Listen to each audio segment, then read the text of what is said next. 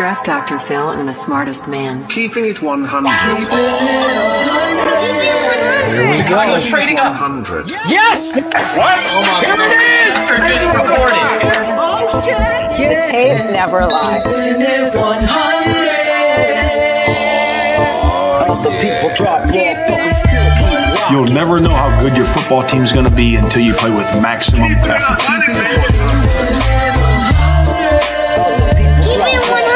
Keeping it 100. An open competition over the North and never give it back. Smartest man. My Chicago Bears select Justin Fields, quarterback, Ohio State. Guess who's back? The two dudes that kept it real. Dynamic duo that you love, the smartest man and Dr. Phil. Breaking down the film, never a problem, kick it straight. Most shows focus on stats, we focus on the tape. We keeping it 100, never running east to west. We coming with that truth, cause that's what our fans expect. Cut off the freaking anchor, forward to be free. But don't you worry, Shane's got the dumbest tweets. It ain't no secret, Phil and Shane got some haters. But now them out stumped like the two and now and later. Debaters, frauds get kicked like Coach Tabor. Cuts had to be made, we added a barber moderator. Up and down, boys got you double checking. Sad sacks trolling like a fool, drunk texting. Flexing on the truth cause you know they'll never change. Real, recognize real, that's what you get with Phil and Jimmy. What we do when we're breaking down the Bears. Fuck a play or a captain, all of the unfair. The tape never lies. The truth, you see, we laugh, we analyze, so there's no babies like Maybelline. Straight to the truth with acumen and facts. We got a sad nerd, but he's not just giving nerd stats. Car crash, big impact like Trick Sack. Every Wednesday night you got the smartest man and Phil back. Now we know you're smiling like a fat kid with fun dip. We're back better than ever and we're keeping it 100. Keep it 100. Draft Dr. Phil and the smartest man. Justin Fields gets outside the pocket, puts that ball perfectly where only Mooney can get it. 1 point, 2 feet. Draft Dr. Phil and the smartest man. Keeping it 100, baby. Keeping it 100. Draft Dr. Phil and the smartest man. Keeping it 100, baby. Keep it 100. Keeping it 100. First never lies. Yeah, exactly.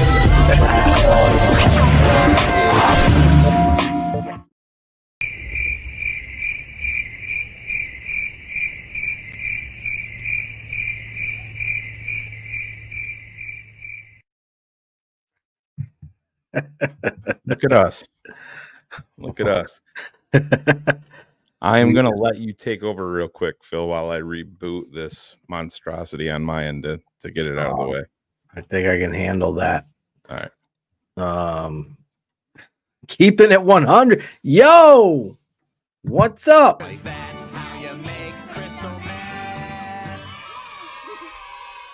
Yeah, no Jackal tonight. Cherie is under the weather. Wish Cherie the best. No Claudio. And no Jackal. So here we are, keeping it 100.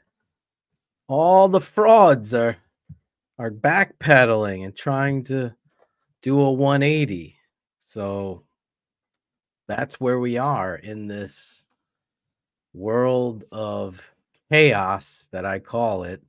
It's been challenging because, you know, when you put the time and effort into analyzing offenses, coaching offenses, offensive line, running backs, receivers, quarterbacks, defensive line, and you look at these things and you just see it for what it is, you can know when people are full of shit and they don't watch tape and they don't study it, but they say they do, or they regurgitate stats. That's why we say stats are for losers here. And we watch the tape for truth. So as I spoke to Chris Zorich earlier today, and we're going to have a guest coming on who obviously you all know how much I love this guest.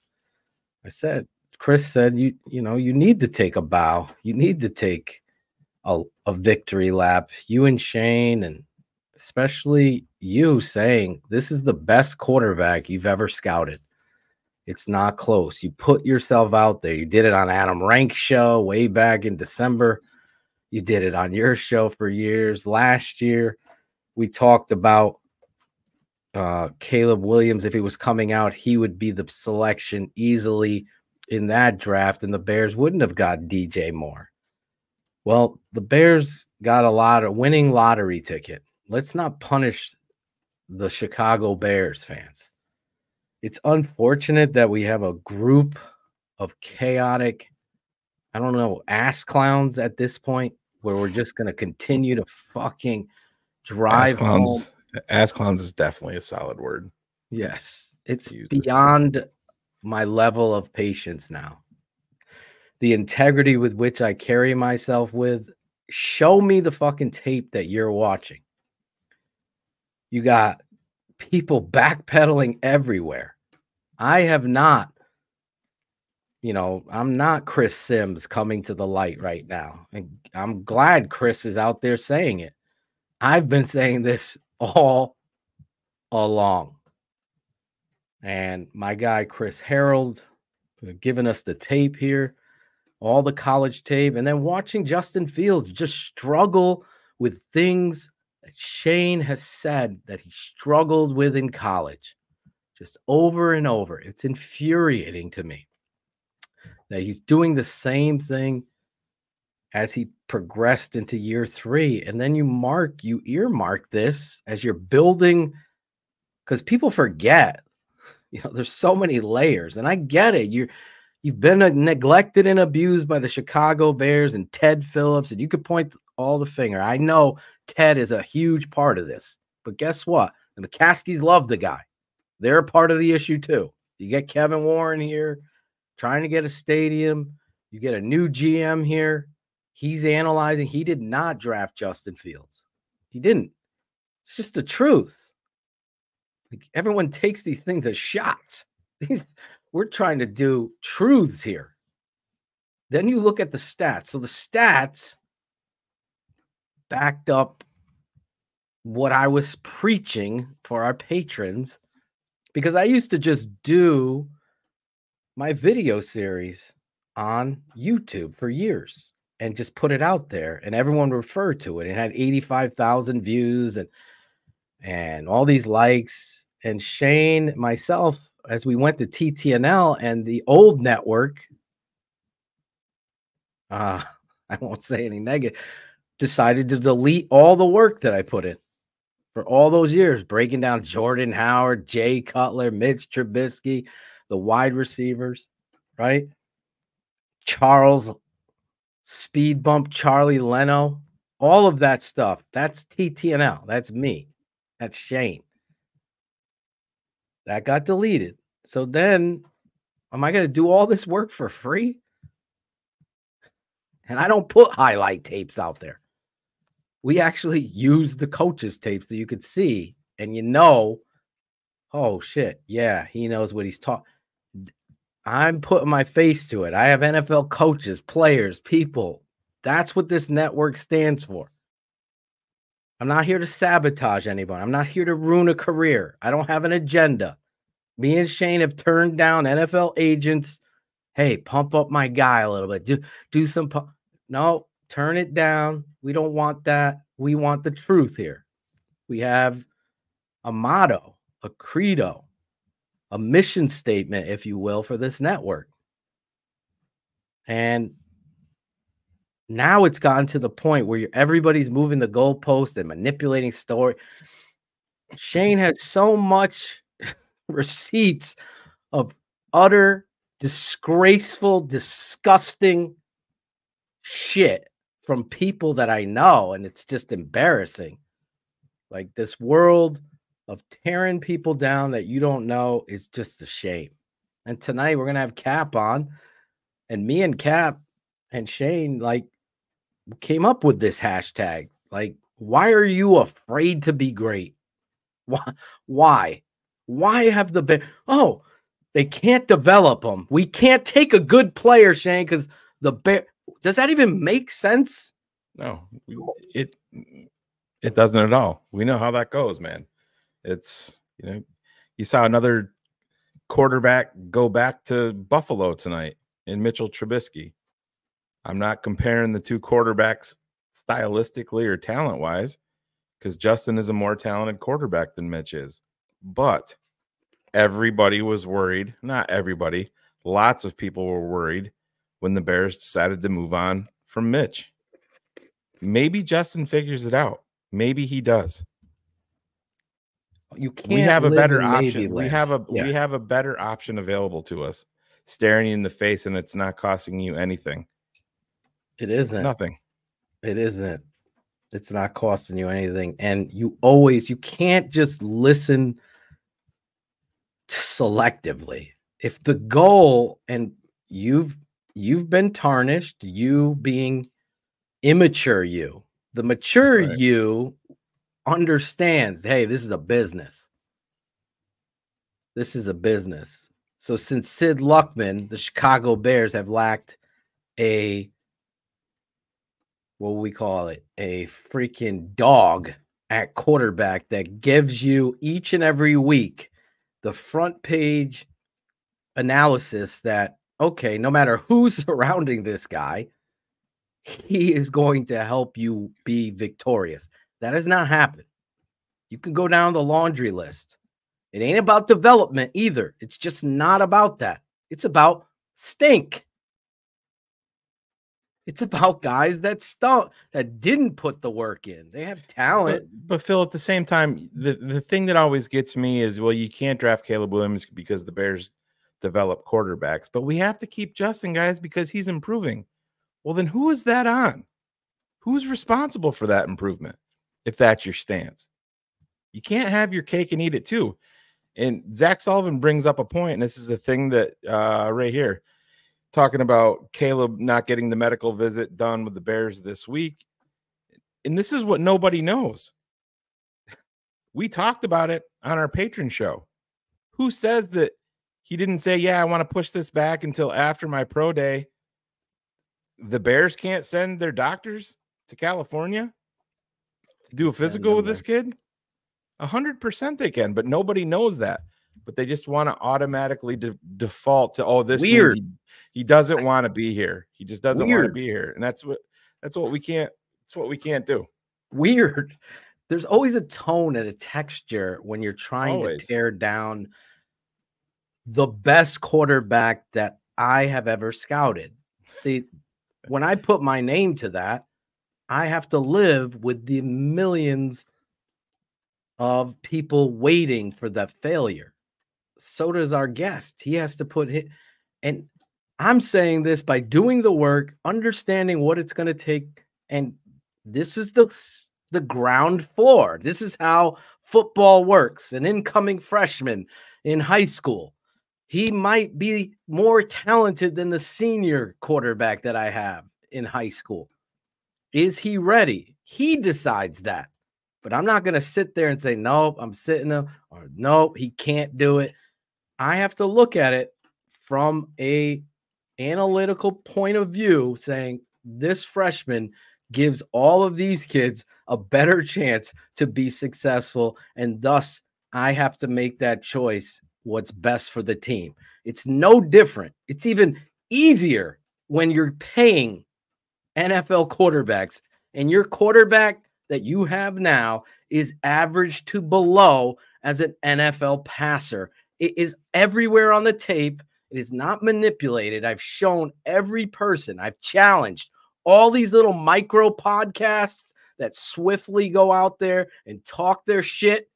I've challenged them. Bring your fucking tape on the show and show me this improving quarterback that is, because it's not there. It's not. And the stats show it's not there. So when those two universes collide, like Bright Side Bear, that dude showing you the 225 and how many all these other quarterbacks had, including a undrafted kid for the fucking Bengals that's a backup, and you are going to try to tell me we can't move on from the.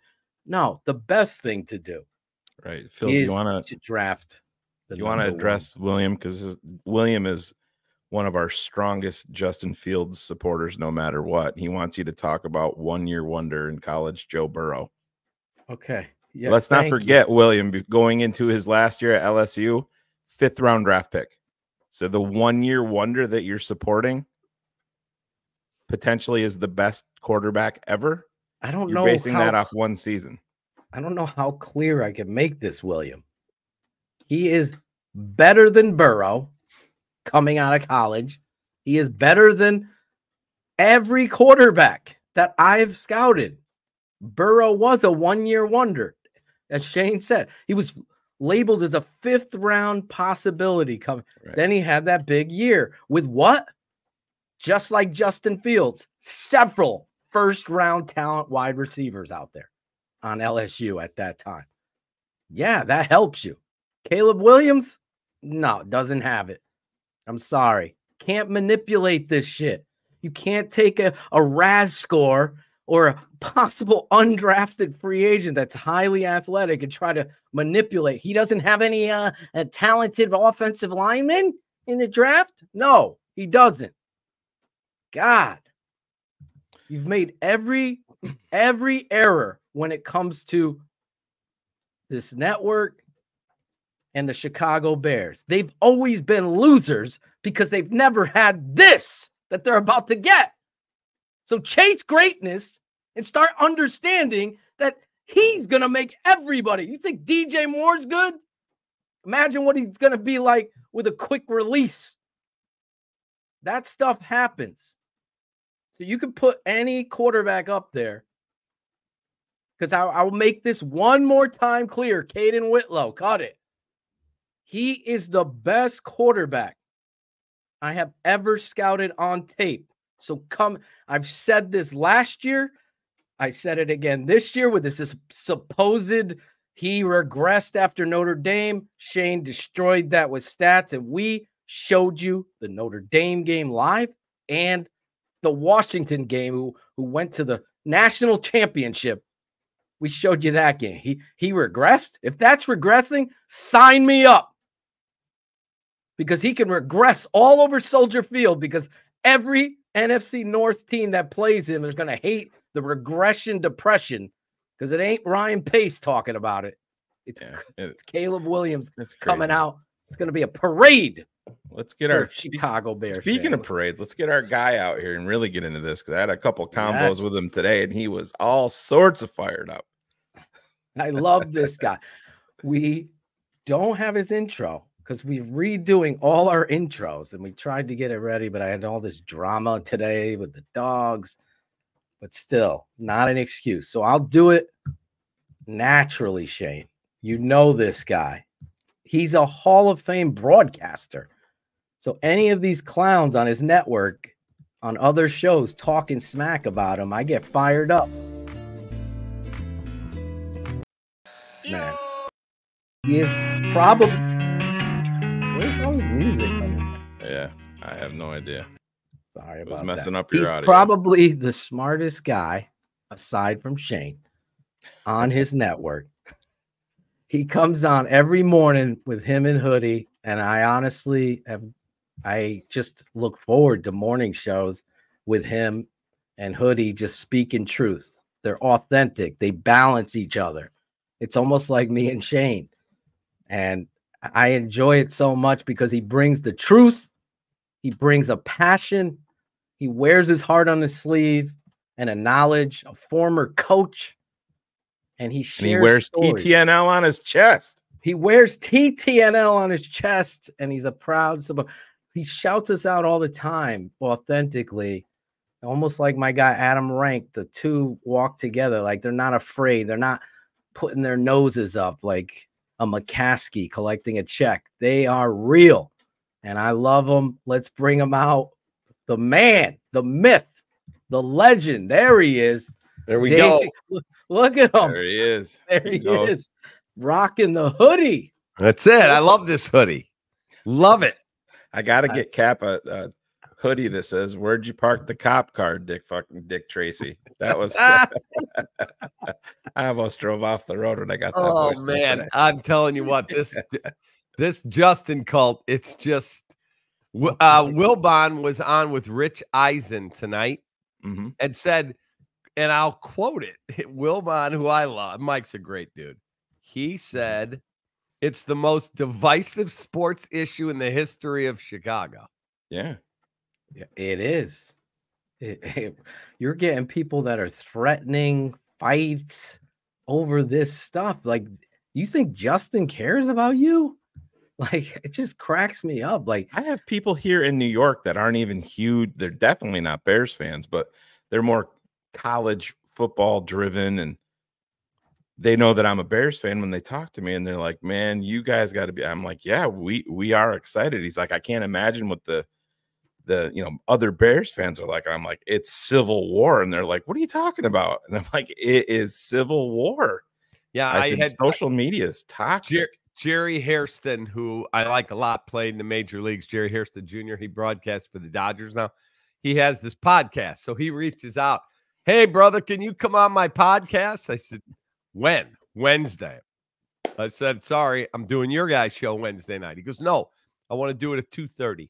"Okay, I'll be glad to."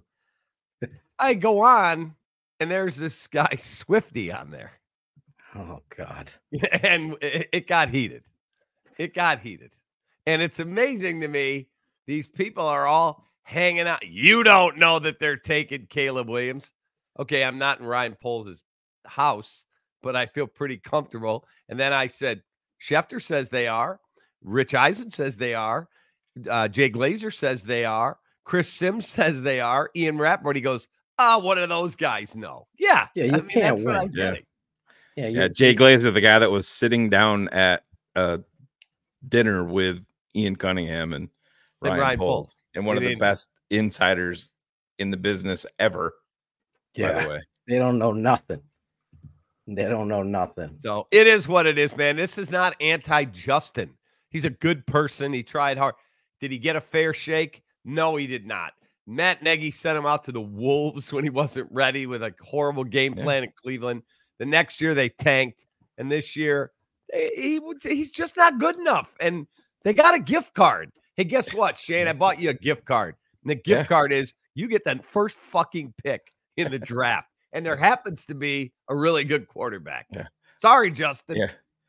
But you know what, Cap? I might have to keep that gift card to see if I can get some more gift cards with it, right? I'm not going to cash it in. You're going to go over to my neighbor Jordan over here, and you go, "Hey, Jordan, do you and your wife, Lauren, I'll give you this gift card. You give me those 8 gift cards you got over there. Yeah, None of them are as good as the gift card you have, but it's insane."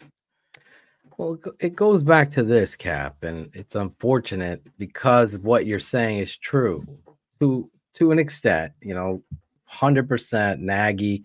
That's on the Bears. They should have fired Nagy and kept Pace, or let Pace go and allow the next guy to pick the quarterback in that draft there. They did this again this year. They didn't let Eberflus go, and now we're at that same point with the gift card, to your credit. But that was what they did with Trubisky as well, with Fox, and then Nagy had to keep him. Lovie Smith, same thing. They followed this same pattern. Bill, go all the way back to Jay Cutler. You trade for Jay Cutler. Do you give him a number 1 receiver? No, you give him Devin Hester. He's not a number 1 receiver. You give him Johnny Knox. Do you fix your offensive line issues? No, you do not. So I wonder why he struggles. And he's got 19 different offensive coordinators, and I'm no Jay Cutler guy, believe me. But every year it's a Jeremy Bates to Adam Gase to Mike Tice to Mike Martz to Ron Turner. Like insanity. Okay, get him out of here. Now let's bring Trubisky in. And the day of the draft, Ryan Pace says to us, I was covering it. Yeah. There is no scenario that Mitch is playing as a rookie. He's going to sit. He only played 13 games at North Carolina. He is sitting. Mike Glennon is going to be our quarterback. We're not going to win the Super Bowl this year anyway. We'll just let him play. Till John Fox says in week 5, Mike Glennon sucks. Get Trubisky in there. Oh, what happened to the plan of developing him? Now we fire a year later, John Fox. Get out. Bring Nagy in. Now we're pairing him with a quarterback he didn't draft. Now we do the same thing again.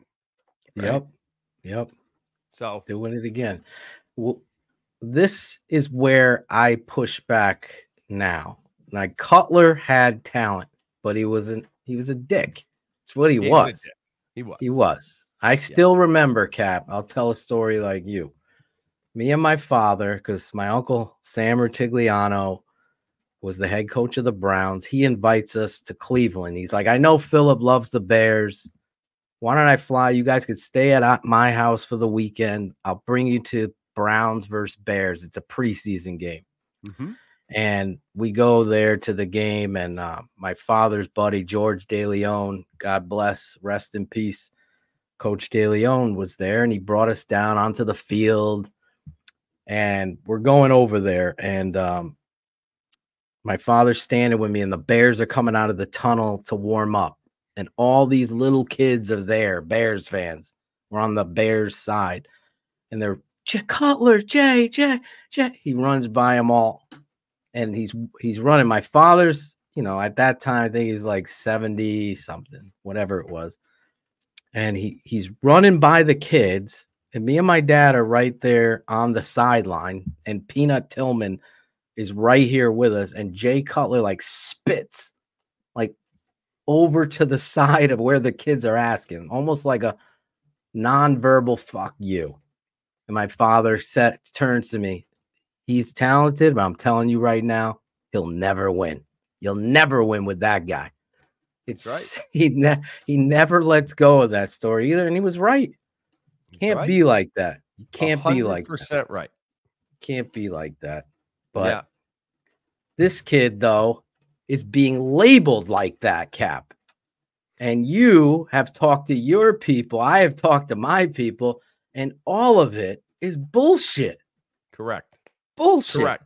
And the amazing thing is, I'm dealing with these guys today, and they're like, how do you know he's a good guy? How do you know he doesn't want to hold out in training camp and circumvent the CBA? How do you know he doesn't want ownership? How do you know that? I'm like, are you guys that stupid? I mean, really? Did they not listen to us? Ryan Pace comes from, Ryan Poles comes from the Chiefs. Do you think he's not doing all his homework on all this? Come on now. It's the entire reason he doesn't have an agent right now, Cap, because they can't circumvent it. That's the whole point. That was the rumor was out there that he was interviewing agents, and that was the thing, that they were legitimately talking about that. And they're like, no, it's locked up tight. It's not going to be a thing. And the money is already known what he's going to get at number one overall. It's not going to be negotiated. There's none of that. Totally. And even according to who was it was Lawrence Holmes talked about it, saying that part of his camp is a former NFL agent, is part of his team, a former big time NFL agent. And Lawrence Holmes vouched for that guy, the agent. He's not a Caleb fan himself. Lawrence isn't, actually doubled and tripled down that he was going to be under 6 feet tall. That didn't work out very well for Lawrence, but no. Never apologize for. Like, oh shit, I was wrong. How about Greg Gabriel, who should know better? Greg Gabriel, say what you want, because I think some of his nonsense on Twitter is embarrassing. I would tell him that if he ever asked me. He doesn't care. You're a 72-year-old man with a 28-year resume in the National Football League. What are you doing acting like a jackass on Twitter? Okay, that's his business. He wants to do that. God bless him. He has been double, tripling down, and then offering to bet his pension that they won't draft Caleb Williams till today. Now he's saying, I don't agree with it, but they're going to do it. But what I don't understand, and maybe I'm just not seeing the entire picture, just when you're talking about Greg here, Cap, is that according to him, he has information that isn't good about Caleb Williams. But if you keep on repeating that 35, 40, 50 times over the past, 8 to 10 weeks, at what point do you not just have to come out and say what your information is? What's the upside or the downside for him to share the information, to share or not share the information? That's what I don't understand, because all of these red flags that have been coming up for Caleb Williams along the way have all been knocked over. You know, Yeah, the kid's a diva. He doesn't love football. He's a bad teammate. He's under 6 foot. All of the, you know, just one after another, after another, throw after from another. the pocket. Can't He throw doesn't from throw the with pocket. structure. Right. He doesn't Just have an put the tape NFL on. arm. Like, Okay, so if he was running our scouting, our college scouting director, that's what his title was. yes, And yes. he can't put the tape on and tell you that this kid can play. Now he's saying, well, talent-wise, he's the best, but it's all the off the field. He hasn't done any homework on that. He's not connected like that anymore. Who's he talking to? Yeah, Didn't he say Harbaugh was a bad coach too? Someone sent me that, and that just like there's two things you can't say to me. One, you could say Harbaugh is a weirdo. You could, you know, all that.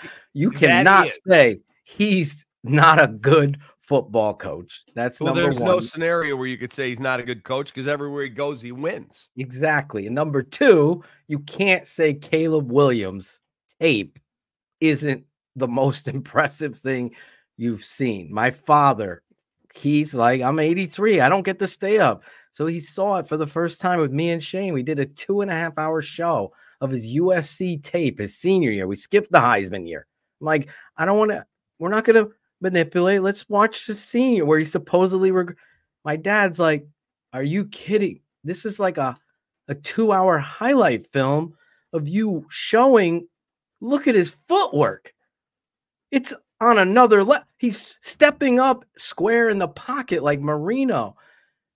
His arm is perfect. He's throwing from all the different angles that are required now in this spread RPO kind of philosophy mixed in with that West Coast. You're going to have to do it. He's the closest thing to Aaron Rodgers and Patrick Mahomes. It's just there on tape all the time. It was just the easiest layup for me once we got the first. We're taking Caleb Williams. That's it. There's no other choice unless you want to continue to be living in mediocrity, which you have been. And I thank you so much, Cap. Seriously.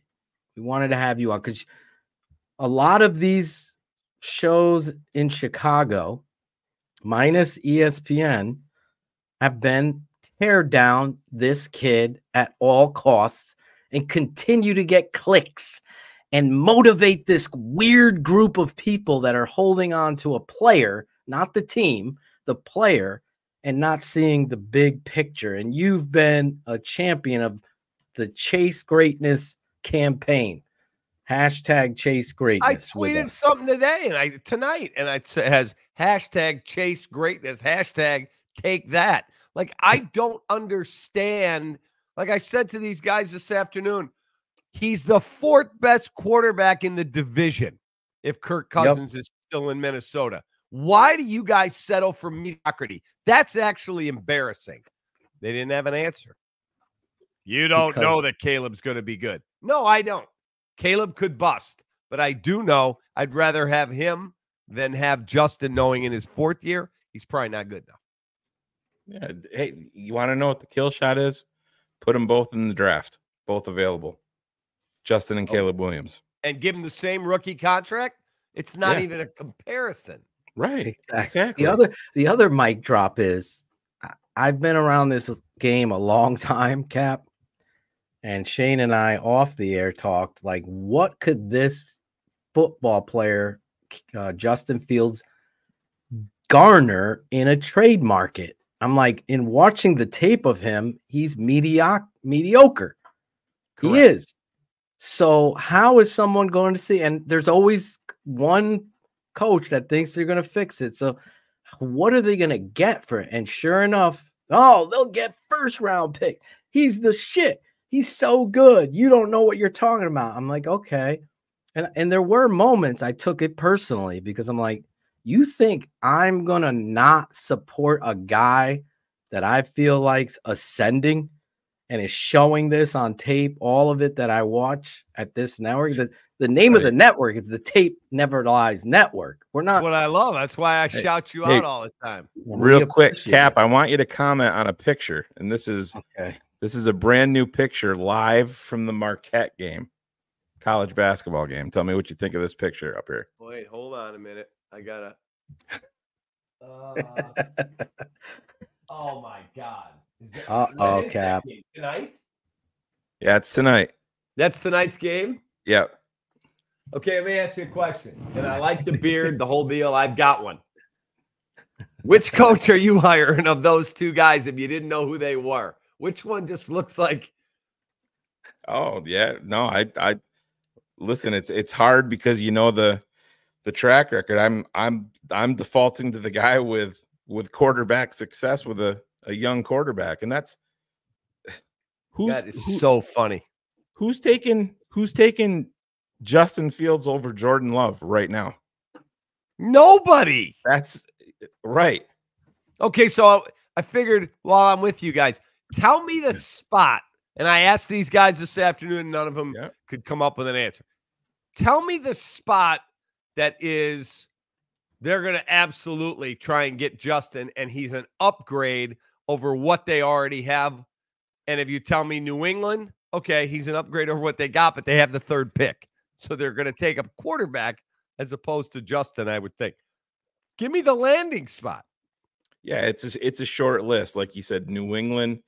I think he would walk if they don't get Cousins. I think he walks into Atlanta and is the clear-cut starter over what they have. Probably. All day. Me, I think if they traded for him, Pittsburgh is very patient. I understand that. Yeah. I'm just basing this on me. I would take Justin Fields over Kenny Pickett all day. And obviously they moved on for Mitch, who is now officially a Buffalo Bill, by the way, back in Buffalo as a backup. But it's in Buffalo. Yeah, the list is list isn't impressive. And then we did this exercise, and I know I shared it with you, Cap. We said, okay, let's go down the whole draft. Out of all these teams, who would draft Caleb Williams right now? And it was 22 out of the 32 or 24 out of the 32 that would move on from their quarterback and draft New Orleans. All of them would move on. But somehow, some way, the Chicago Bears fan base, not all of them. We have some smart fans on our show, and I'm sure you do too. But, you know, what's his name? Derek from Brooklyn. Yeah. That calls in. He gets it. But he's an East Coaster like we are, I guess. I think the East Coast fans understand, like, you need an upgrade at quarterback ASAP. And I don't think the Bears fans really appreciate and realize that Caleb took a team without any first-round talent. Something Justin Fields can't say, Joe Burrow can't say, none of them could say, and he went out there and won 8 games with them and brought these games that his defense is letting up 41 points an average, and he's having to play hero ball. Correct. He's having to do certain things that maybe he wouldn't do had it not been to try to win in a team game.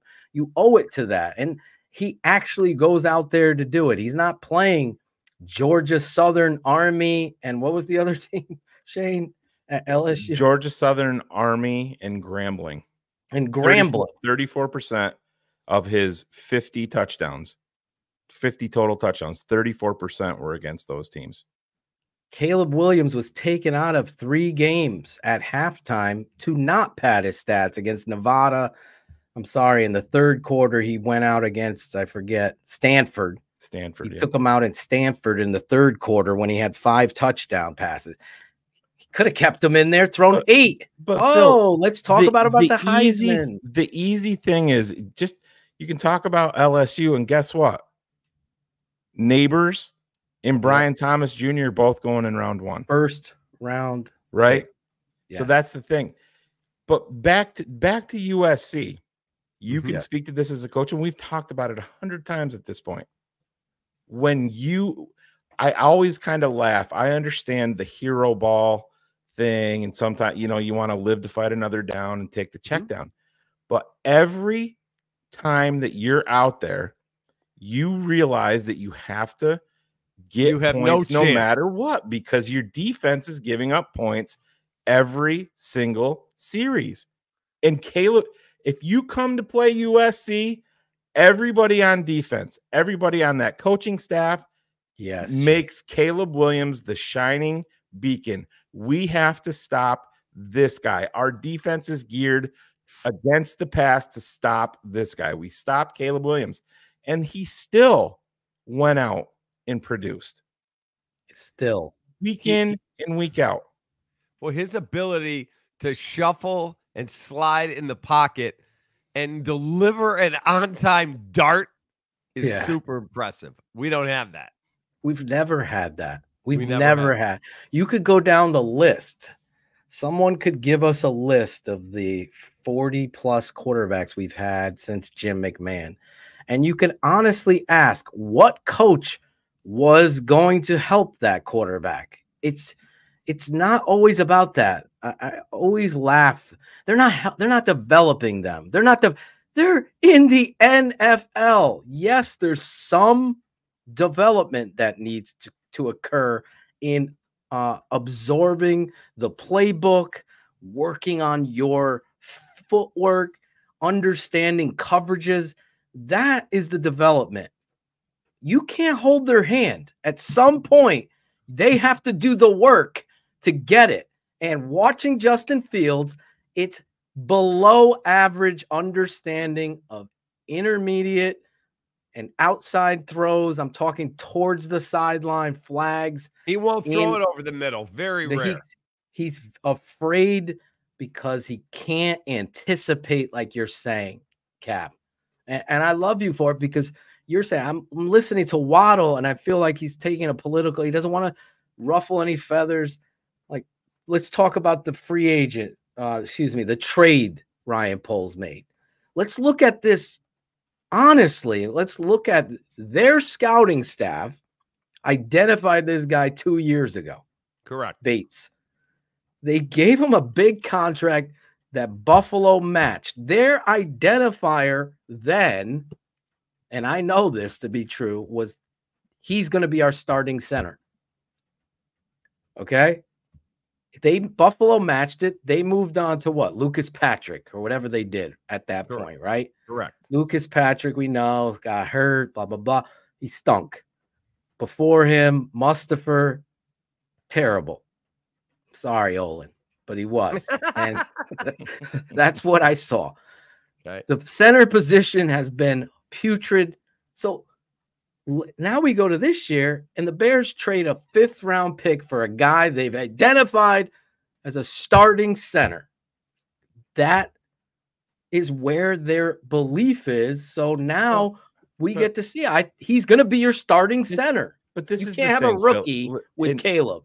This is where you have to remove your coaching glasses and everything. And this is where you and I work very, very well. You're looking at mostly everything through the lens of a coach, and that's fantastic. And you know my outlook on it. I'm looking at it from a GM perspective. The Bears have 2 first-rounders. They have a 3rd-rounder and 2 4th-rounders, and that's it. Mm-hmm. So guess what just happened? You gave up a 5th-round draft pick potentially for your starting center, and also a guy that can start at 2 other spots on the interior of your line. But guess what? Wait, there's more. Yeah. Just because he's on your roster, if a big-time center falls to you in the draft, Ryan Bates does not prevent you from drafting them. Agree. And that's what's important. You have limited draft capital as we speak today. What came out today?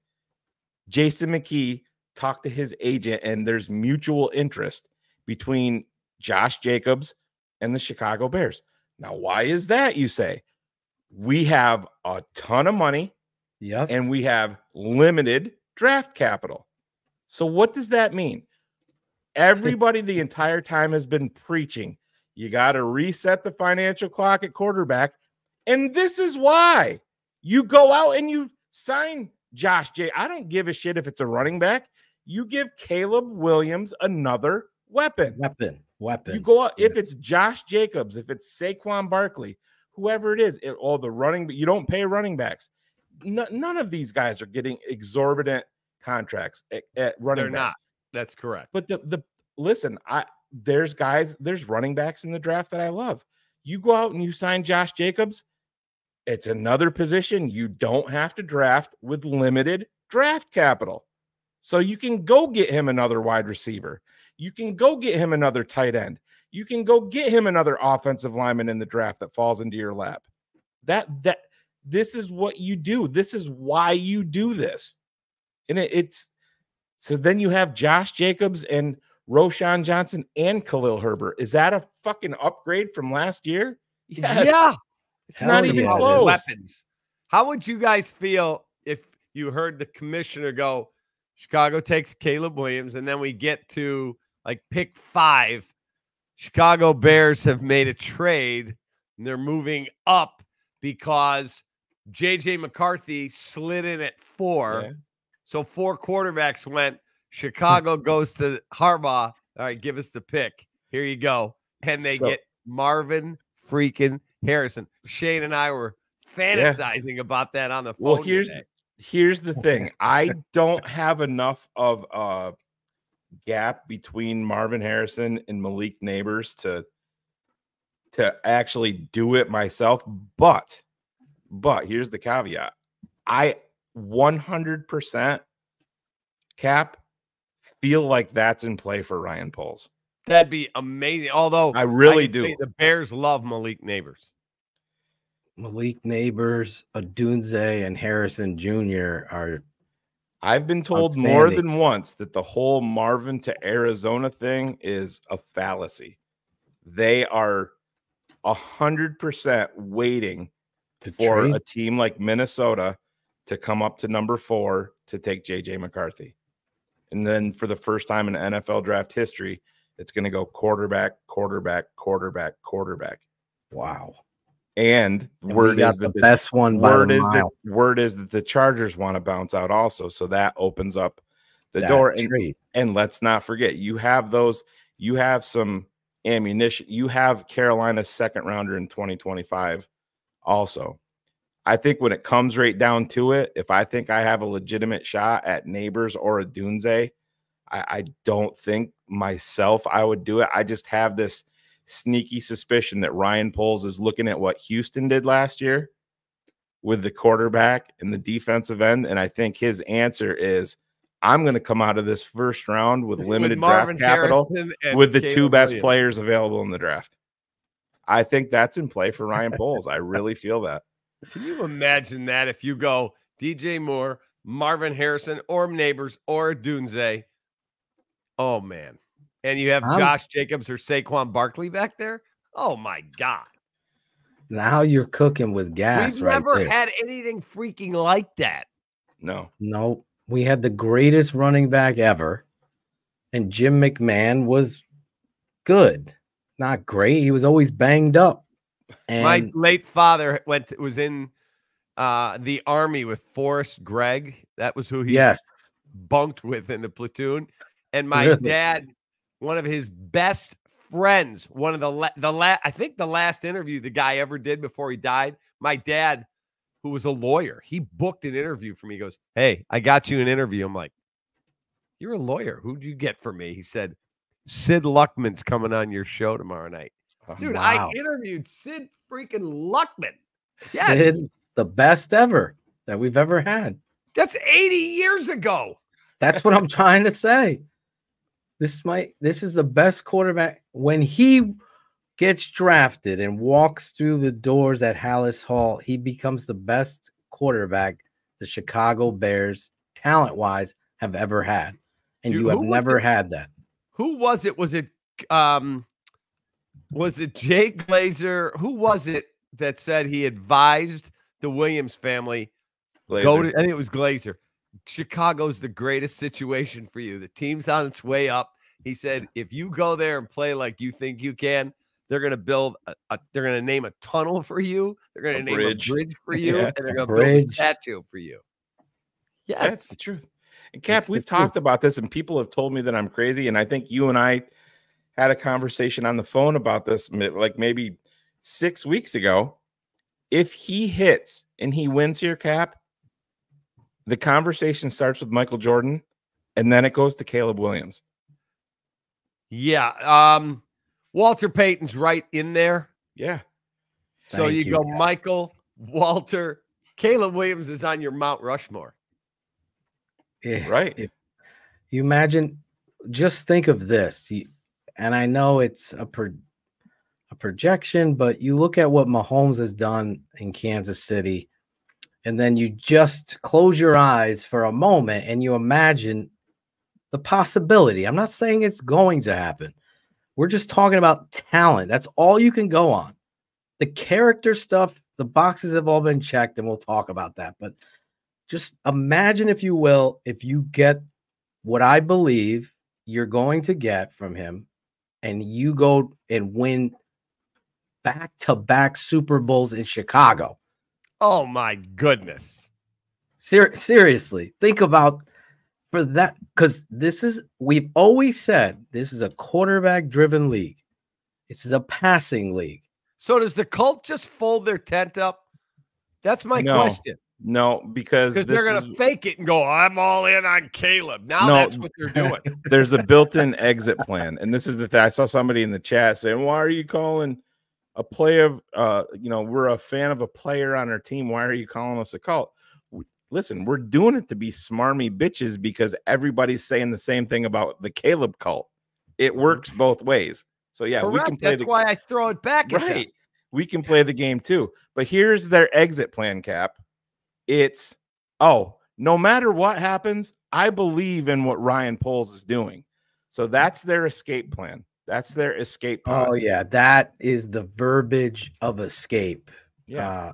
So the night, it's hilarious. No, we've seen all your graphic ripping of Caleb Williams. So you don't trust Ryan Poles. Like, that shit doesn't work at TTNL. Certainly doesn't work with Kaplan either. They trust Ryan Poles except for the quarterback. Yeah. Yeah. I heard that nonsense today. I'm a Bears fan, so I'm going to root for whoever's the quarterback. No, you've been firing on Shane, Cap, and Phil because you are members of the Justin cult. Go be a fan of where Justin goes then. That's fine. But Cap, you know what's going to happen, and it's going to be true. And listen, I've fallen into this trap.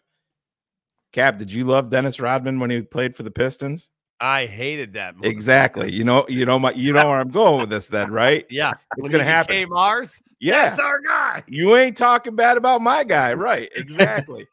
When he goes out and throws for 325 and 4 touchdowns in week 1, he's going to be universally adored.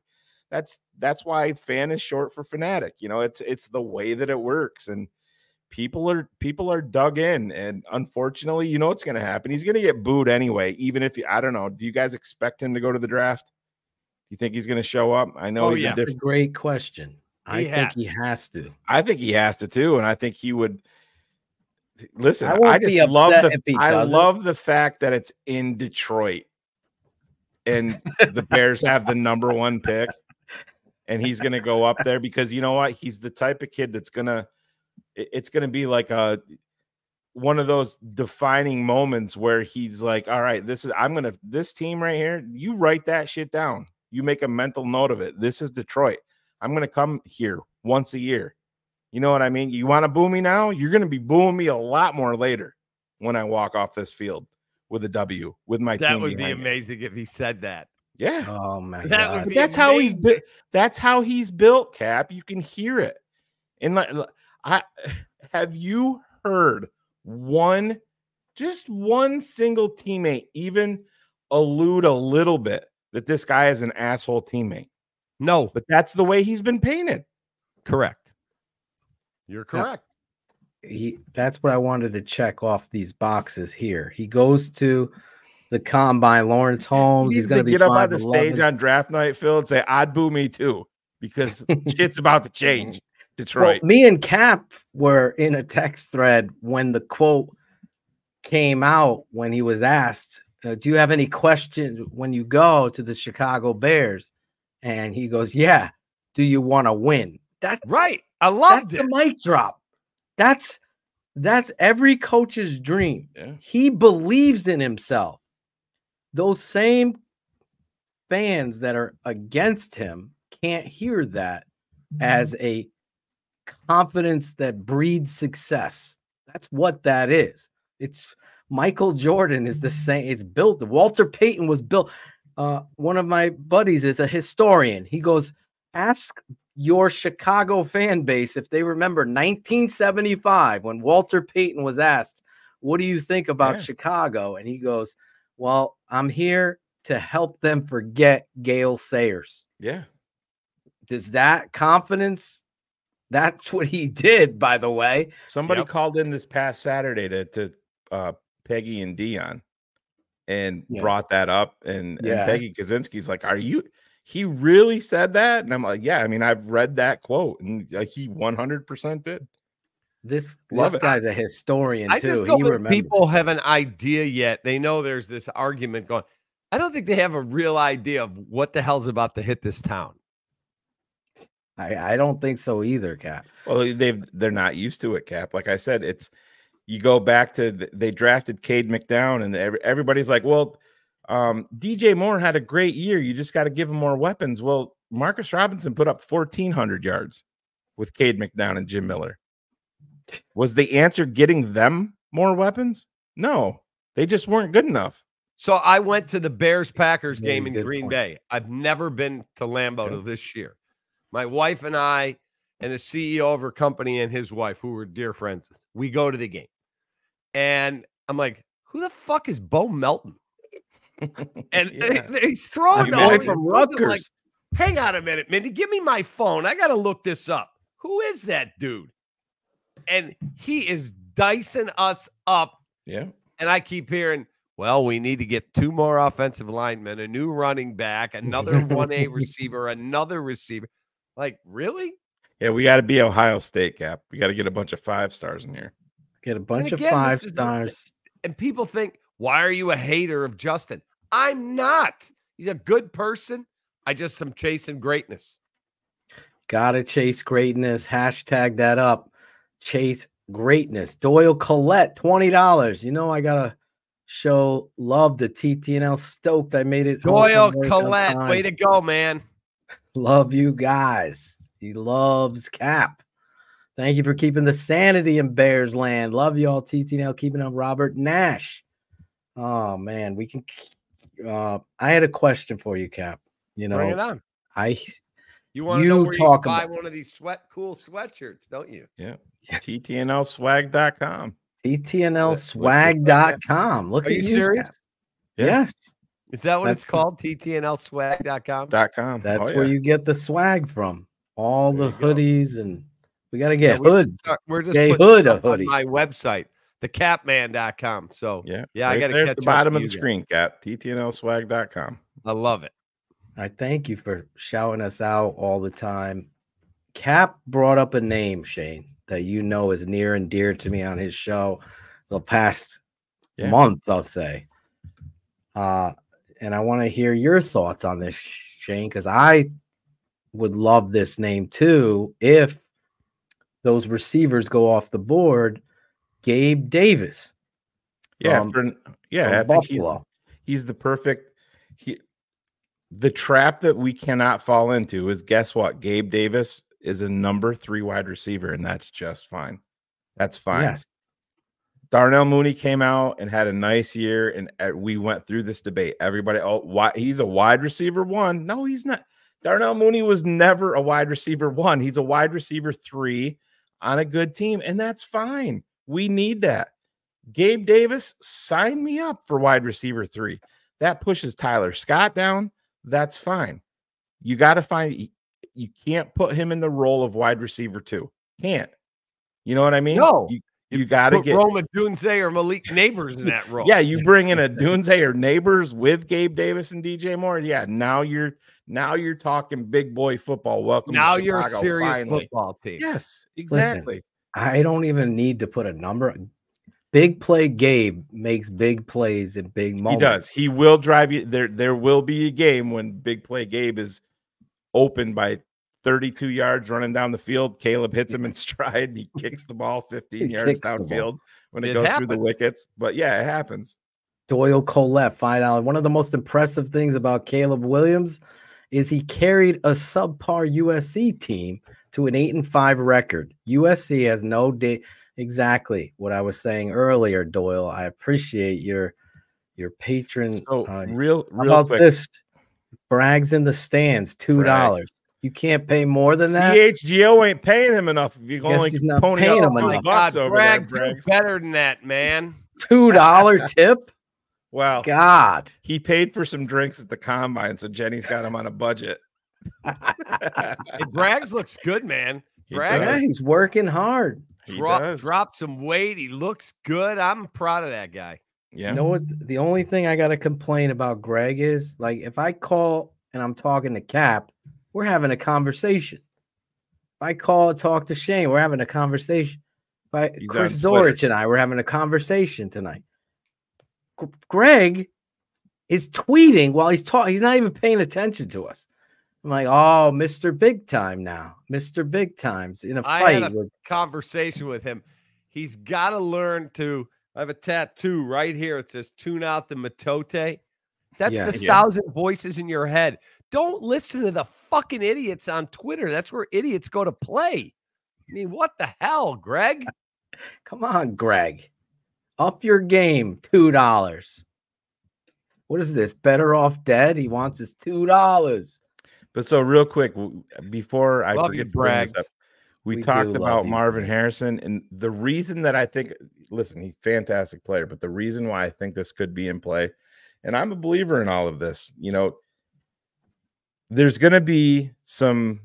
It's not gonna make decisions, but the locker room, once they trade Justin, there's going to be a thing there. But Marvin Harrison is very, very close friends with who, and grew up with who? Does anybody know? The guy's name is DJ Moore. Oh, DJ the wide Moore. receiver really? in Chicago. Yes. Because I know Neighbors and Caleb are very close too. Neighbors and Caleb, those are boys. They text all the time. They're texting all the time. So I don't know. It's exciting. Odunze, you saw the hug. They're getting close together. Yeah. So Caleb might be. Listen, I don't even know how I'm going to react when I see the commissioner come in. Welcome to Detroit. Dude, our hearts are going to be racing, even though we're going to know what's happening. Oh, yeah. When he walks up, oh my God, with the first pick in the 2024 NFL Draft, Chicago Bears select Caleb Williams, quarterback, USC. Dude, I'm going to go ballistic. Insane. It's going to be insane. It's going to be insane. And it should be, because the first time in the history of the Bears, they're going to have that. I'm stealing this from that analyst, that Red Bull at quarterback, the freaking guy that doesn't quit. He's just going to continue to battle and work his way up the field for your Chicago Bears. The next question, will he be wearing number 13, Cap? Will he wear that number? I was talking about that with Shane today. Yeah. Oh, were you? I didn't even know. I called you too after I got done talking to Shane. Was right the freaking voicemail, pay no mind. My phone died. I was in the vet all day, bro. It was like a tragedy. I got the dog with the thing on its head now. Oh, the cone? The cone. The dog is done with all of the outside noise too. The dog's ready for Caleb. He just tuning out. Yeah, so my dog is ready for Caleb. So my wife right now is in Africa.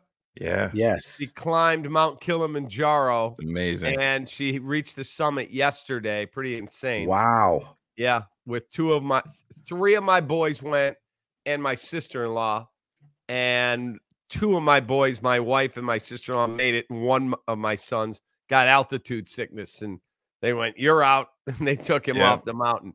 Really? Yeah. He called me in the middle of the night. I'm feeling a lot better now. He goes, "It was hell." I'm like, not my jam, man. That's why I didn't go. Me either. Didn't do it. Were you able to hook up with the long boys about that? I know you and I had I did. Oh, and so excellent. Chris sent my wife Mindy a message before she left. Yeah. A video message. Hey, Chris, hey, Mindy, it's Chris.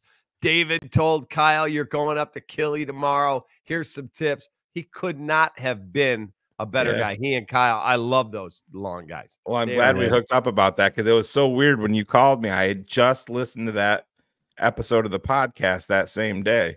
And he's like, well, my wife's leaving this weekend. Yeah. For there. So it was awesome. incredible. So Shane told me. So I reached out to Kyle. Next thing I know, there's a video from Chris. Super freaking cool. I think he's done it like what, 5 times, right? Didn't 5 he say times. that? He even took Jason Kelsey with him one time, and some other guy that played for the Eagles. But what my point of the whole thing was, Bo Allen was the other guy. Bo Allen was the other guy. So, and he played for the Eagles, right? Yes, he was drafted by the Eagles. So and Kansas City. So I have 2 dogs. We lost one back in August. My guy Yoshi died before he would have been 16 in December.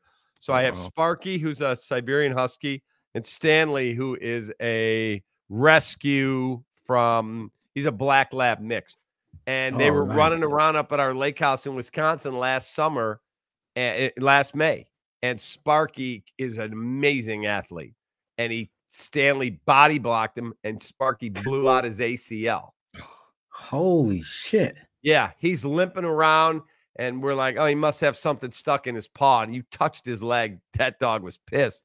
So I took him like end of July, beginning of August. He's still limping. I take him into the doctor. He's like, you've got a complete knee reconstruction here. Tore the MCL, the ACL, just like he's a running back. He's playing on the old turf at Soldier. How much do you think that surgery was? Oh, I can only imagine. $6,500. Yeah. Plus all the follow-up appointments. It was easy, $8,000. And he had to sleep in the kitchen with a cone on his head for 12 freaking weeks. Dude, it was a nightmare. 12 weeks. Nightmare. We got about 8 weeks into it, and I started picking him up, and he's 80 pounds, and carrying him 2 flights of stairs and laying him on our bed. Oh, my God. Tonight, it's pouring out. I don't know if you can hear the rain hitting on the roof here, but I had to bring the dog around because me and Steph have our own suite in we redid our basement.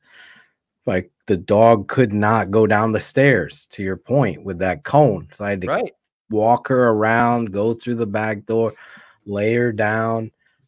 It's tough. It's tough, but yeah, the dogs are the greatest, man. Oh, the best. Now I would tell everybody and their brother, get pet insurance, because right now my freaking pockets. We don't have that either. That's a booming business, man. What kind of dogs does Justin Fields have? I thought he had like a little French bulldog. French bulldogs. That's what he's got. Yeah. So does Tom Thayer. So they bonded over French bulldogs. Look, he's a really good person, Justin. It's just not going to work here. That's it. That's all it is to it. Now, when you look at this team, Cap, I know that you've had some conversations with people up there. Where other than quarterback and receiver are the Bears inclined to look in this free agency? If we're going to see a big signing right out the gate, a Danielle Hunter as a pass rusher opposite Montez Sweat, where do you think we're going there? Okay, so I know they love Danielle Hunter, but the question is, are you going to get a long-term deal done with Jalen Johnson, or is he going to truly play under the tag? Because if he's playing on the tag, that's a $19.81 million hit. Whereas if you do a long-term extension with him, you could spread stuff out and save a little bit of money. They love Danielle Hunter. He's 29. What's not to love? But if I said you can have him, or you could have Chris Jones or Christian Wilkins, who you taking? I'm probably taking the interior guy. I think they're more important in this scheme. I honestly do, because at the end of the day, you still have Montez Sweat outside. That's what Eberflus would tell you. Yeah, I'm a little more leery of giving interior guys the big money. I understand it. You got to have them. It's just there's not a real great track record and history of paying interior guys to correct teams. That's the point. Christian Wilkins Drew Rosenhaus is his agent, so it ain't going to be cheap. and it isn't going to be cheap anyway. He came out today and said that he fully expects Miami to be extremely aggressive, even with Wilkins, once, you know, they're still talking to bring him back. But if I'm pushing all of my, you know, worries aside, I think he's got to be the top target, Cap. Christian Wilkins? Yes. Yeah, Danielle Hunter would be a hell of a player too, man. But I'm just saying, if you add another dog on the inside, that makes Dexter better day one. It does. It makes Montez Sweat better, and all of the investment that you made behind him in Tremaine Edmonds and TJ Edwards, adding another dog on the inside, that the talk about multipliers. I'm not saying that Danielle Hunter is not a great player. He is. He's great. Christian Wilkins, I think, is more of a multiplier because he's going to be doing the dirty work and he's going to be making the guys immediately better day one. What do you do if Dallas Turner's sitting there at 9 and there is none of the top 3 receivers? Do you take Brock Bowers if he's there, or do you take Dallas Turner? Dallas Turner's a freak, man. Yeah, I would take Dallas Turner. I like Jared Verse over Dallas Turner. This is where Phil and I like Verse. People say that Phil and I agree too much. Dallas Turner's measurables, like he can Bro, tie look his at shoes Jared without bending Verse. over. Yeah, he's Will Anderson. Jared Verse has some great measurables too, and he's bigger. Bigger. But I listen. It's like 1A, 1B. It's not like he's much better. I'm just telling you, I think Jared Verse is a better finisher. You want Joe in Alt? the pass rush? I wouldn't pass him. I have him as my top. So here's the game. One. Here's the game. First of all, that was great because yes, you're right. Interior, you're trying to improve over Justin Jones. Yep. Which Wilkins does immediately. So Andrew Billings had a nice year, but he's not a star. But he's your nose. He's gonna be a piece that's gonna hold the front. He's gonna play that one technique, and then that's what his job is. You need that 3 technique, that penetrate. Wilkins gives you that. I believe Chris Jones is the best defensive lineman in football. So if you were to be able to get him, put him, because he could play outside and inside, but he would be, if he was playing a 3. Who knows about him better than Ryan Poles? If they got Chris Jones and Caleb Williams, and I don't even know how I would handle myself. So how about this story? Kuiper is on with Waddle and Sylvie, and they're lamenting the pace passing on Mahomes and this and that. And he said, guys, you got to get lucky in this business too. You could draft the right guy and he gets hurt. He said, let me tell you a Kansas City Chiefs story. He said at the draft, it was, I think, the year before. You can go back and look. I think it was the 16 draft. He claims, this is Kuiper, and he would know. He says the Chiefs think they've got a deal done to trade up to draft Paxton Lynch. Yeah. And Denver beats them by making a better offer. They get him. He said if they get Paxton Lynch, they don't use their pick that year on Chris freaking Jones. Yeah. He said, and if they don't, if they get Paxton Lynch, they're never trading up to get Patrick Mahomes. He goes, all of a sudden, Andy Reid doesn't look so smart. That is very true. Clip that clip, because it changes the course of tides in regards to, trades and players and just politics. Because to your point, we've talked about this a lot with the Bears, especially under Ted Phillips. Again, we'll see with Kevin. But, you drafted this guy second. We can't let him go. And I was listening to you today, give Poles credit, because he did the non-Bears thing. He owned his mistake in trading for freaking, what's his name? Clay Chasepool, that we call him on the show. Clay Chasepool. But you want to know what? Owned it. You got to do that in this game. You want to know what? If Jerry Angelo and those guys were still in charge, Claypool's still on this team. Correct, because they did not have the temerity to go out and go, hey, man, I fucked up. It's a bad pick. Right. When I was scouting in the NBA, I worked for Donnie Walsh, who ran the Knicks and the Pacers. I was with him with the Pacers.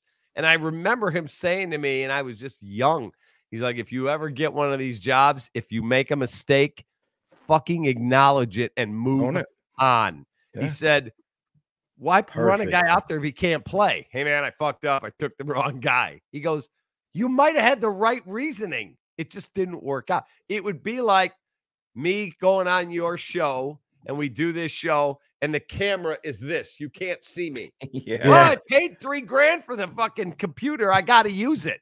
No, because you can't see me. Right. I bought a bad computer. Sorry. I'll get a new one.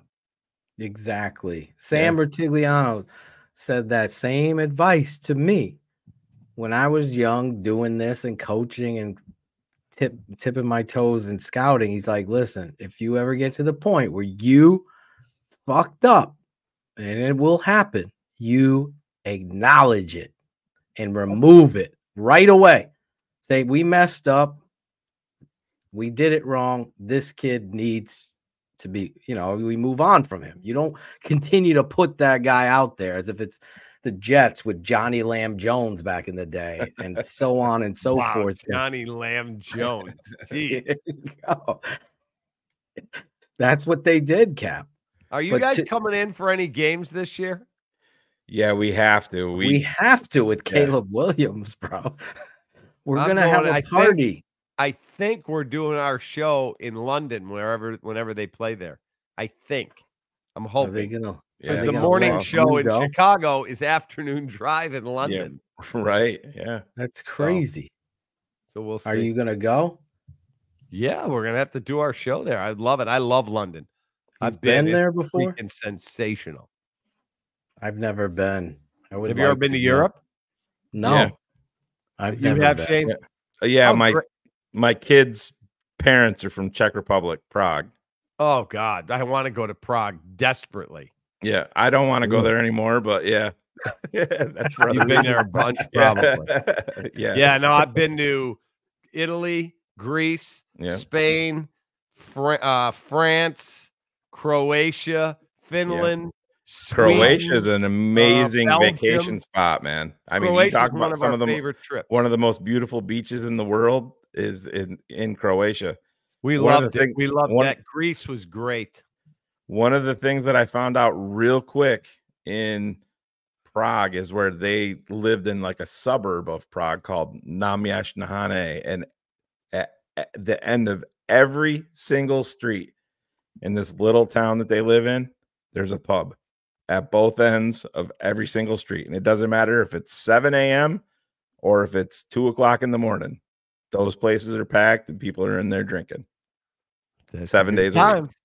Yeah. My wife swears by Spain, southern Spain, Sevilla. Sevilla. My son lived in Sevilla when he was studying over there. Really? Yeah. That's what she did as well. She wants to bring us all there, but I've never been, and I have a lot of family over there, in Italy, Armenia, and in Sweden. I have some Swedes. But anyway, let's play a quick game and let you go. All right? Yeah, I got to get up to 424, baby. Exactly. I'm right there with you, Cap. I got some new ink today too. Did you? Yeah. Are you want to reveal it? You want to reveal it or no? I'll reveal it. Oh, here we go. He's taking off the shirt. If you're listening on the podcast version, down goes the TTNL sweatshirt right now. CWQB1. So I got a bunch that's all over. Yeah. Wow. I didn't know you had this many tats. This was number 8 today. Oh, wow. All right. You'll have to read it to me. I was listening to a podcast. Clint Eastwood was in a golf tournament in 2017. He's like 93 years old now. It's amazing. He gets in the golf. It's his golf tournament, and the celebrity riding with him is Toby Keith, who just died of stomach. Oh yeah, he did. Yeah. And Toby Keith said, "You're in your 80s, man. What's up after the golf tournament?" He goes, 3 months. I got to film this movie I'm making." He said, "People in their late 80s are using walkers if they're alive. Where do you get this energy?" And he said, when I turned 60, I made a vow to myself, don't let the old man in. And Toby Keith wrote that into a song and put it in Clint Eastwood's movie, The Mule.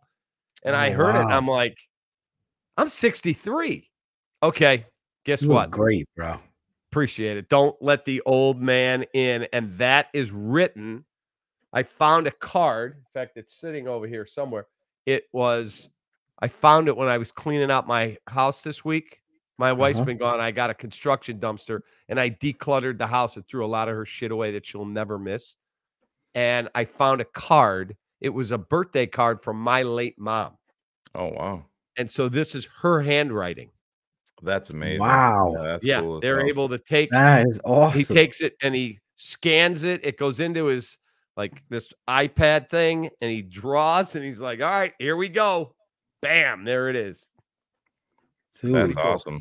Yeah, that's pretty dope that you I did can that. look at it every day and just go, "Hey, Mom, don't let the old man in." It is amazing. My mom is 84 years old, Cap, and God bless. 2 years ago, I stopped in, and well, my son is 13 now, but this is a couple of years ago, and all of the grandkids were over there. She's got what 2, 4, 6 grandkids, and my mom was outside at 82 years old at the time playing kickball with the kids. God bless And her. Love you that. you would never know. And I'm like, look at that. It's amazing. You know, my dad's sitting on my dad sure as hell ain't doing it, but my mom is out there at 82 years old playing kickball with her grandkids. And it's Age is all in your mind, man. Yep. That's great. where we are. My mom and dad, both 83. My dad does the show with us, which is like a blessing beyond we can get him signed into StreamYard. We can get a great time. Yeah, exactly. It's a one day you got to get me on. I'd love to be on with him. Oh, I would love that. He would love that because he loves you. He's got one of the all-time drops. Give him the drop. This is right right here. Set the stage before.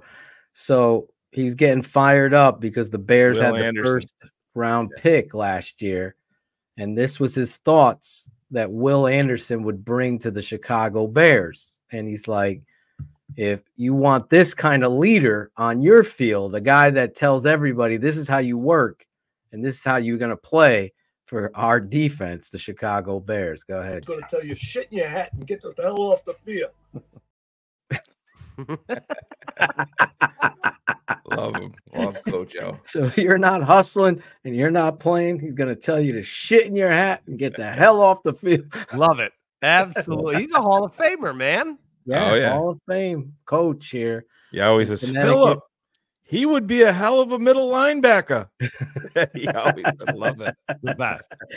Real quick, because I want you to go, and I so appreciate your time. We'll play just two rounds. It's if this happens. So the receiver is Odunze, Bowers, and Alt are there. Which one are you taking? Odunze. I'm taking Odunze. Shane? What was the Odunze, Bowers, and Alt are there. Although, what's Everyone my else- grade on Alt? Because for once in a lifetime, I'd like to also put a great fucking offensive line together. I am the wide receivers are deep in this class. I'm not getting Joe Alt later in this draft. And listen, Yeah, that's what I was gonna say. What's my grade on Joe? He's like 20 years old, former tight end. And when you see that, you think of Lane Johnson in Philly on the right side. If you can give me my bookends for the next 10 to 12 years with Caleb Williams, man, I can't pass that up.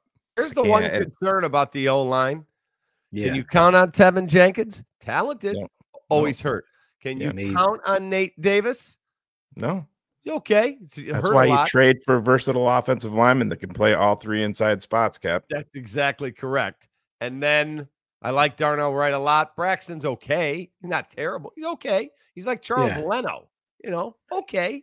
Have a long career. You tell me I put Joe Alt there or Fashanu or whoever the highest rated guy is on my board. If I can get him, let's talk about it. Yeah. So Listen, you and pulling back. You're gonna there's take not a Alt then bigger with Notre Drake. Dame hater in the world than me. I fucking despise everything Notre Dame. This guy hates him more than you do. Oh, I don't know about that, but and Joe Alt is absolutely legit. And He's legit. Yep, legit.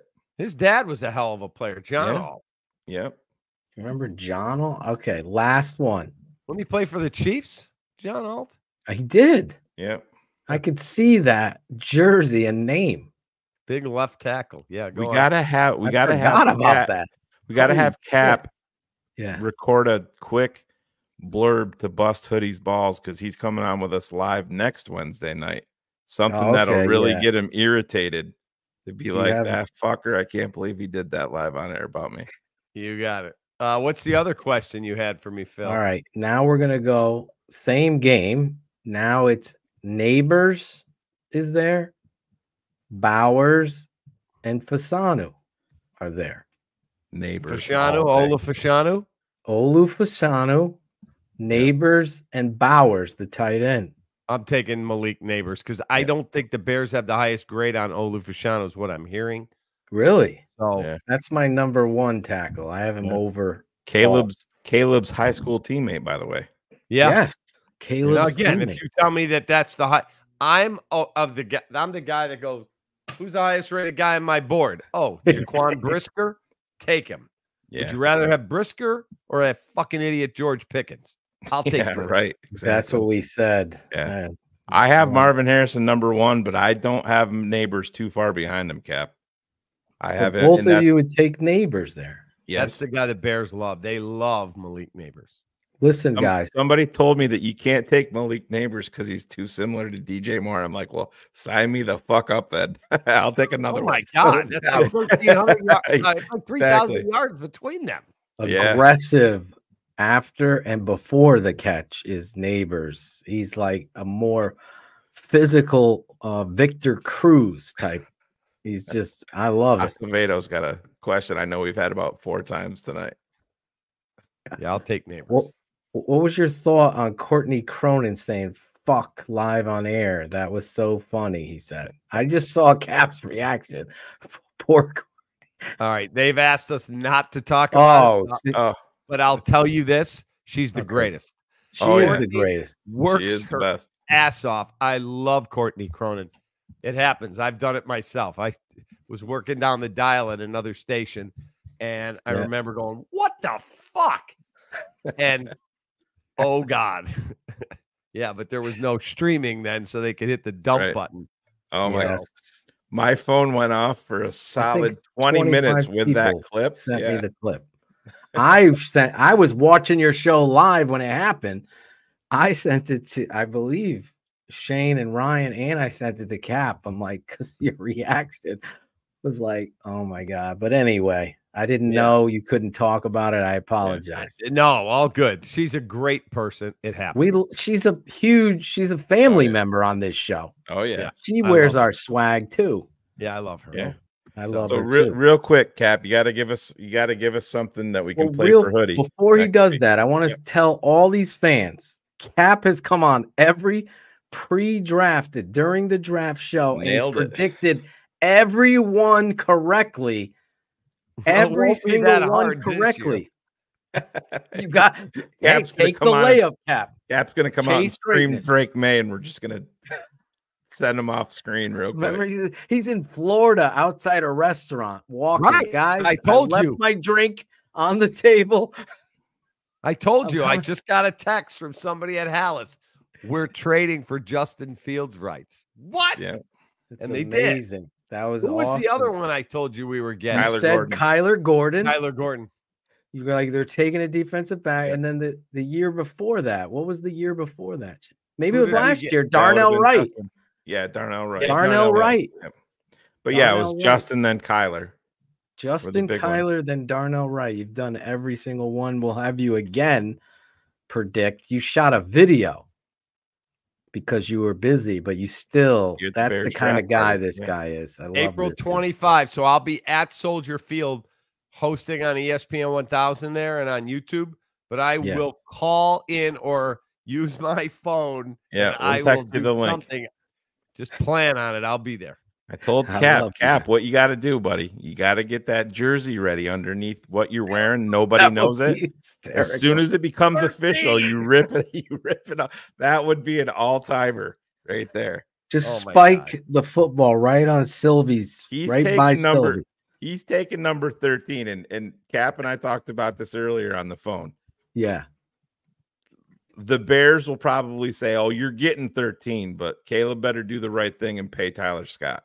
Yes, I'm sure you're making legit money. Cut him a Cap. Sure, cut him a check. 50 grand. Give me 13. Yeah. Yes. Do the right thing. All right. What do you want Cap to do quick for Hoodie? And then we just need him to record a quick spot, just busting Jay Hood's balls a little bit or something. Finally, that'll get under his skin a little bit. So he is a huge Mike Francesa guy. Oh, like every time we bring a guest in, it's Tommy. Good morning. How are you? And it makes Waddle laugh. Yep. We do that with all our guests, and then he'll imitate Francesa, where he'll be like, "I want to talk about that. I want to talk about the Giants," and he goes nuts. So make sure you bust his balls. I grew up listening to that. Oh yeah, here in New York, that's all we did. Mike and the Mad Dog at Hofstra. I met Francesa up there with his accent. Mikey loves the ponies. I'll tell you that. I'll tell you right now. That Wayne Quebec. Ponies, but he loves the ponies. Yeah. So make sure you tell him he's the best. You tell him. You tell him something right now. Go ahead. Right. Hoodie, I love you. Take care of my guys, Phil and Shane. You are walking on hallowed ground, my friend. That's right. Don't be dropping any Mike Francesa references. You're on with Phil and Shane. Take that, my guy. I love you. Look at you. Love it. He's the consummate professional. His wife's in Africa. He's taking care of the dogs. The ACL's ready and back. I love this guy. Every week, every morning. Oh, yeah. He's bringing the truth on ESPN 1000. I go after the cult. Now I just go after. Yeah. He hears his phone go off now, and he's like, "I fuck Shane and Phil." Phil and Shane sending me some stats. I'm always looking. I got texted by them. Yeah. There you go. There's Coach Eberflus and Coach LaFleur. Yeah, there they are. LaFleur's like, dude, just keep going with Justin, please. Yeah, keep Justin. I don't need the headache of Caleb Williams. Right. Yeah. All right, I got to go to bed. All right, brother. All right, Cap. God bless you. Love you, bro. I'm sure we'll talk in the next day or two. Yes, absolutely. And we're going to love being on with you guys, and I love the friendship that we've developed. It's awesome. Love it. We love you, man, too. All right, we'll talk. Feelings mutual. Yeah. All right, great. David Kaplan of ESPN 1000 is the best. Absolutely, man. Wears his heart on his sleeve, doesn't pretend. I know they give him a hard time on his show sometimes, but he wears his heart on his sleeve like we do here. Like Patron Steve, $3. He loves Cap. Let's go. HL Priest, I want to win. Fuck the political. I agree with you. You can even put the actual word in there, HL. We won't even tell anybody. Yeah, you could have put Deborah, $20. Look Fuck, at her. I didn't see it. We know that lady. We love her. Deb, your daughter's sick, under the weather tonight. Wow. Quote unquote sick. Deborah. Don't blow up her. Quote unquote, Miss Franklin. We love you, Deb. You know who hasn't wrote though. You know who hasn't went through the vetting process yet, and that will happen. So we will take care of your baby girl. Though we will take care of her. She's the best. I'll make sure you send me whatever you wanted to say, and I'll read it. Stephen W. Again, Patron Steve. Thank you, TTNL family. Blue Waves, Quay Walker on Justin Fields. Whenever we can keep him in the pocket and allow him just to play quarterback and now not allow him to run, we got a real good chance of winning the game. That's what we talk about here all the time. Phil, real quick, I think we might have to change tweets of the week to YouTube comments of the week. Yes, because I get some doozies. I just got one that popped up on my phone, and this is amazing. This is amazing. Let's hear it. Can we? And this is from J.R. Delamancha 9360. 34 minutes ago. 34. Shout out to Sweetness. Caleb Williams is overrated. Just so you guys know, college success doesn't always transfer to the pro game. Well, thank you, genius. I had no idea. I like this. YouTube secrets. Behind the scenes with Shane and Phil. YouTube comments. Let's move to the next fucking idiot on YouTube comments. You got more? I like this. Let me see. What you guys don't understand is Justin. I do have a doozy here. Our guy that's always in our chat. Where is that? If I can find it. Oh man. I might have to. Is he back? No. No, I think Nanos is or whatever his name. I think he's at a Powder Puff game tonight, scouting. I missed this before. Kerry Franklin, $20. He had a question. I'm sure it was for Cap. Text Cap, how much we appreciate him, Shane. If you are running the Bears, would you release Justin Fields before drafting Caleb Williams? Release him? There's no trade market for him? Hell no. Listen, $20. Phil has on pretty good authority that the Bears have been offered a 3rd round pick plus. Not saying that it's going to be something else higher, but I would assume like a 3 and a 5 from a team. We'll just say in the AFC. And the Bears are probably waiting just a little bit to see. Listen, if Kirk Cousins goes to Atlanta, then this team may up their offer a little bit. We don't know. But no, you're not releasing him. You can't release him. I totally agree. You know, even with the distraction, you have to find the right fit. You saw polls come out and destroy, again, a narrative that was created by some weird conglomeration of people that continue to try to manipulate truths that just don't live there. But Ryan Poles saying, I want to do right by Justin isn't a showcase of them wanting to build around Justin. Do you want me to go full-blown YouTube comments here? Sure. I'll give you a whole thread. I had a back and forth with our guy, Unapologetic Truth Talk. I guess he's a big Justin Fields fan. Okay. He commented on one of my shorts on YouTube, and Unapologetic Truth says, but Caleb holds the ball 3.25 seconds. What are you talking about? This is a fact. And I responded, and why? Have you watched anything to learn why? And this is what he said. Shane, I'm from California and I'm a USC fan of 30 years. I have watched his games live and direct. Any more questions? Well, you know me. Of course, I had more questions. Live and direct. And this is what I said. Production. Yes, Unapologetic Truth. Game tape. Do you watch that or just the TV broadcast? Do you think Caleb held the ball just because of Caleb? And this is his response. No, son. No, son. No, son. He had to put the son. No, in. son. I live down the street from shines. LA Memorial Coliseum. I go to the games. Oh. To which I replied, no problem, old timer. So you think Caleb holds the ball because of an issue with himself then? He said, no, he holds the ball because it's Lincoln Riley's air raid system. He was asked to throw anticipated throws or throw wide receivers open. Now listen to this part. He was asked to throw anticipated throws or throw wide receivers open. In today's NFL, that doesn't translate. Okay.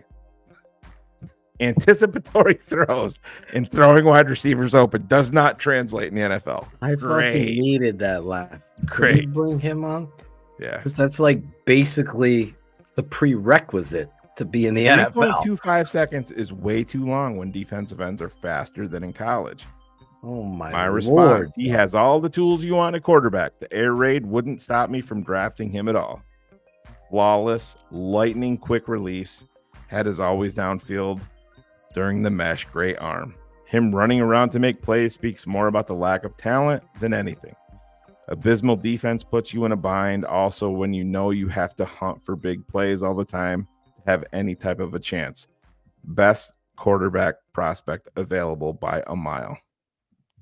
And it just unapologetic. It continued to go on and on, but it continues. Definitely the first time that I've ever heard that anticipatory throws and throwing wide receivers open does not translate to the NFL. It's a very interesting point. Wow. I can't begin to believe that's like some saying of the hot takes. That's like saying go I ahead. hooked up with Estelle Getty and it was just like having sex with Jessica Alba because they're both women. Two completely different ends of the spectrum, but you got laid, right? Bravo. Great job. Great job. Great job, Golden Girl. Great job, son. Nathan Hill, $1.90. Christian Wilkins, baby. Make it happen, polls. We will see. Cap. Shit. Winnebago Bear 95. We apologize. I will make a screenshot of this and send it to Cap. Cap, love you, man. Chase greatness. Take that. As Cap would say it. Lawrence Chrism, $5. This show is on fire when Caleb Williams gets called up as a Bear. I hope Cap says take that. Justin Fields, one Colt. Laugh out loud. Laugh out loud. Mr. Englewood, 77, $2. Should the Bears look at Jamal Adams and Cushenberry? I really believe they traded for Ryan Bates. That's your center. That's your guy. No your interest. Starter. Less than zero interest in Jamal Adams. Jamal Adams could play wherever the Colt wants him to play. Yeah. No. Interest. We don't want him. I'm just saying I think Cushenberry is getting overrated, honestly, for what he is. Improve this year. He did, but I think he's overrated for Bears fans are so desperate for a legitimate center. And right now I have zero problem with Ryan Bates. And like I said, he does not prevent you from upgrading. If for whatever reason a guy dropped into your lap, you pull the trigger. That's fine. Guess what? Then you have a guy that can replace Tevin. If Tevin gets hurt or if Nate Davis doesn't show up, it is what it is. But it's not Lucas Patrick again, Elmer. I'm gonna show you some tape on Patreon of Bates so you can understand this kid is an athlete. Again, I don't know the area with which the Chicago Bears or the Buffalo Bills rather wanted their football player to play, and the talent, Mitch Morse is getting cut. They're making some moves, but I know the Bears have identified Bates before as a starting center for them, and they're just going back to that. I agree with Shane. You're covering your bases in the interior, and you're getting a starter. That was just this year, Jeremy. I mean, he had more there last year, and I'm here in New York. I have a lot of people that are connected to the organization and fans of the Buffalo Bills, and to a man, Greg Thompson is a guy that I chat with actually quite often. Covers them for Cover One, Buffalo Bills fan, and he looked at Ryan Bates as a luxury for a team that's going to make a Super Bowl.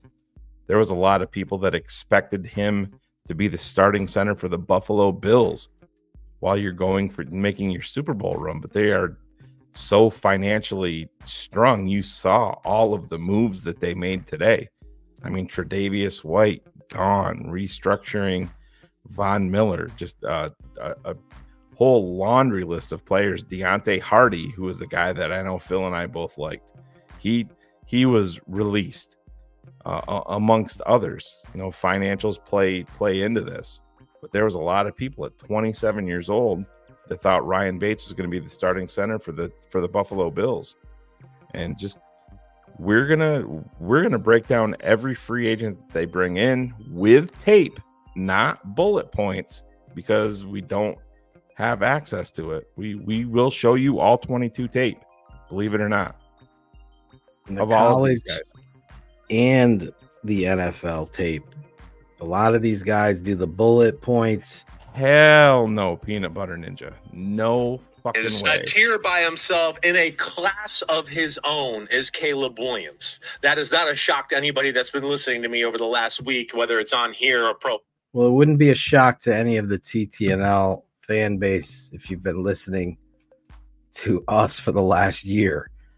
Caleb Williams, I agree, Chris Sims, and a lot of these clickbait boys are the new age blog boys. It's the clickbait boys that want to go on there and make sun and define and dig themselves in the sand, but you're really not an analyst. Because when you look at the tape of Caleb Williams and what he's able to do on a football field, I don't care who's surrounding him, he makes them better. And that's the quantifier. That's the multiplier. Anybody I've challenged, it's open. My DMs are open on Instagram. I had a guy reach out to me tonight to come on the show, and I'm going to get him on the show. I will always step to the challenge. Bring your tape. Bring your tape, because this is the best quarterback I've scouted. And that includes Andrew Luck and everyone under him. So Joe Burrow, all of them.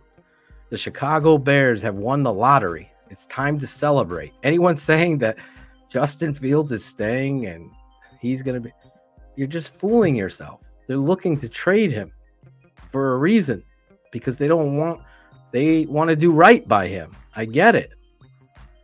But in this world of trying to go to championships, if you're going to stand at the podium and take your job as seriously as you should and say, we're going to take the North and never give it back, it starts with the quarterback. Justin Fields has been average to below.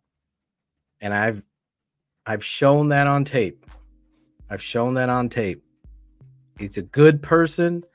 He's a great athlete. He's just not a great quarterback. And that, you can try to come at me with all of your reasonings. He needs this, he needs that. No, the same flaws he had with first round talent surrounding him everywhere are still happening in year 3 going into year 4. That's why the Bears are making this move. That's why they're making this move. And then all of the minutia and the bullshitters out there, and Cap called a few out by name tonight, which is Cap. I respect that. But, you know, all of the minutia of trying to tear this kid, Caleb Williams, down. I've spoke to his former a coach of his. I've talked to a coach that went against him. I've talked to another coach that coached him at Oklahoma. I've talked to 3 of his former teammates. All of them, to a man, not only praise the talent, but they get more hyped up about the human being. Like, do not punish the kid for the sins of the father. The father could be a certain way, and let's face it, there's a problem in this world in regards to youth sports and parents and fights and guns and bullshit about that. So parents, yes, can be a problem, right? But you're not going to blame Caleb Williams, nor are you going to manipulate lies. Lawrence Holmes, come out and apologize. You were freaking wrong. He's 6'1" and 1/8. That's measured at the combine. You kept calling him 5'11", tripling down on him.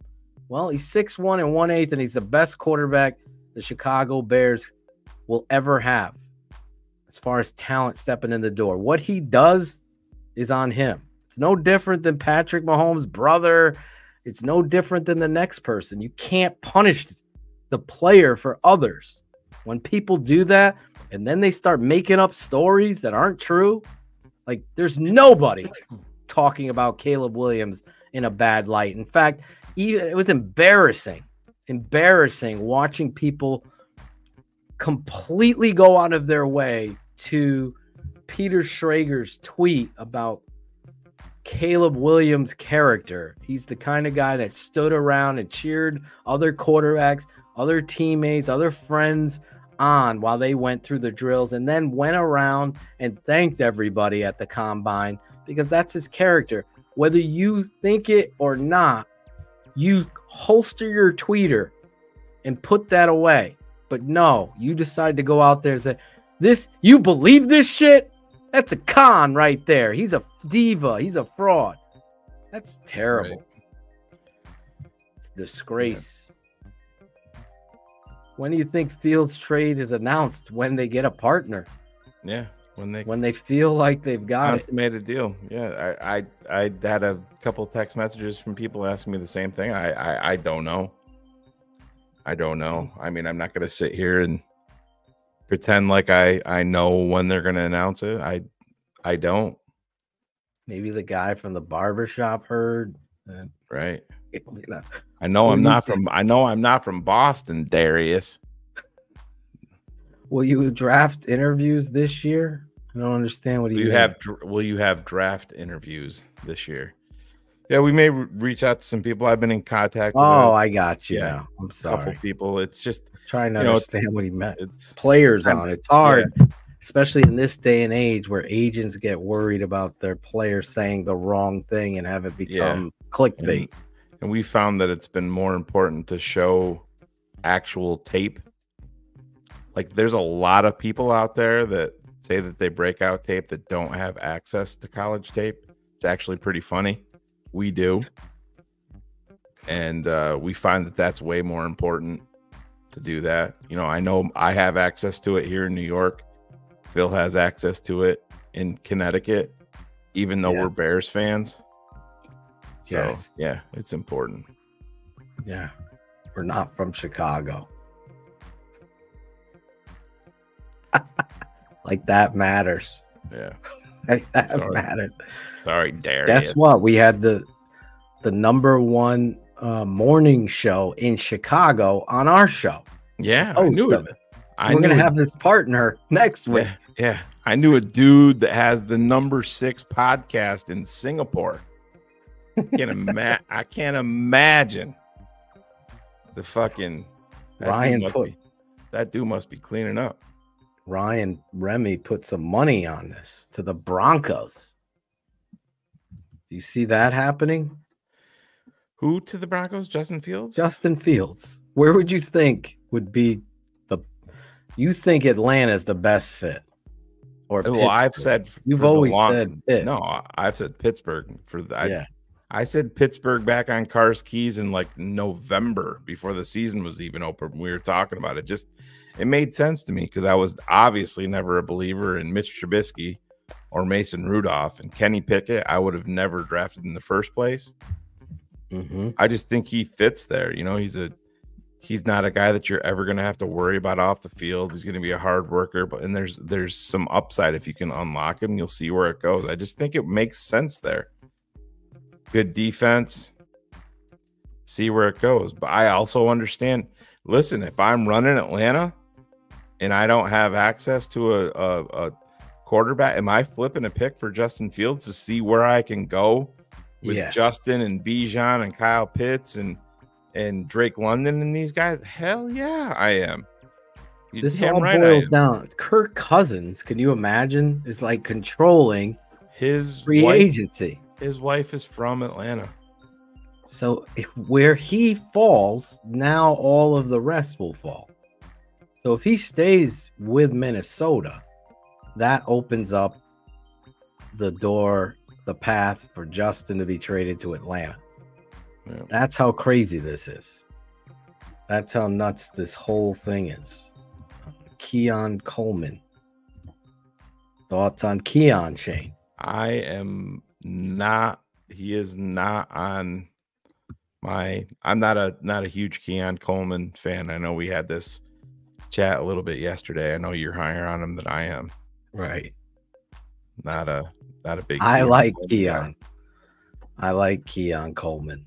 Yeah. Again, Phil and I usually have a difference of opinion on wide receivers. I usually like guys that are actually good, and Phil goes with guys that don't do so great. So that's where we defer. Okay. Okay. So there you go. First signing in free agency, Shane. You've called your shots a lot. And then the first one? Who's going to be the first signing for the Chicago Bears? It's happening next week. Well, Monday is the tampering period opens. I mean, listen, if you're involved, listen, if you're going to get involved with Christian Wilkins, you're in it to win it, right? You know what I mean? Yeah. That's a day one big money guy out the gate. I'm a little bit more leery of paying guys on the interior of the defensive line massive amounts of money. It just there's some guys there that it has worked out. I understand the thought process of going after him. I get it. I do get it. My focus, knowing me, I'm targeting guys that are very young with upside, and that's more so where I would go. Wilkins is 20. What, he's going to be 28? I think he's going to be 28, or maybe he already is 28, right in that range. Yeah. I would love Jones. Yeah, oh, I get it, dude. I just don't think he's leaving. I don't think he's leaving KC. Yeah, I would love Jones, but Wilkins is there. You're right. I think the interior, but I think they have enough money to do and a defensive tackle and a running back and a receiver. I think they have enough money. I think the trade, to Shane's credit, you're getting a starting center there. I know people in Buffalo, like Shane said, they're disappointed that this kid's going. The Bears have wanted him, and now you're getting your center there. Now it opens up your draft for what it is and how you're going to attack free agency. Like Xavier McKinney is a guy that I would go after in free agency as safety. From the Giants. Yeah, he's 24 years old. And that would be you're going to be spending again. If you're going to be spending money, I'm spending it on guys that are young and guys that have upside. I get it. You wouldn't sign the left tackle from the Cowboys. Tyron Smith, if you want to, I would have no problem if they signed him to a 1-year deal to bring him here. But not like a 3-year deal? At 33 years old? It depends on what the guarantees are there. Yeah. For sure. But he's been dinged up a little bit too. I mean, I get it. People are saying that they're going to be very calculated in free agency, and I'm not saying that they need to go out there and just be Daniel Snyder back in the Washington days and have an open book. You have to be calculated, but you have to be precise, and you have to go out and you have to go after it. That's the entire reason that you reset the rookie clock financially is you go out there and you go after guys.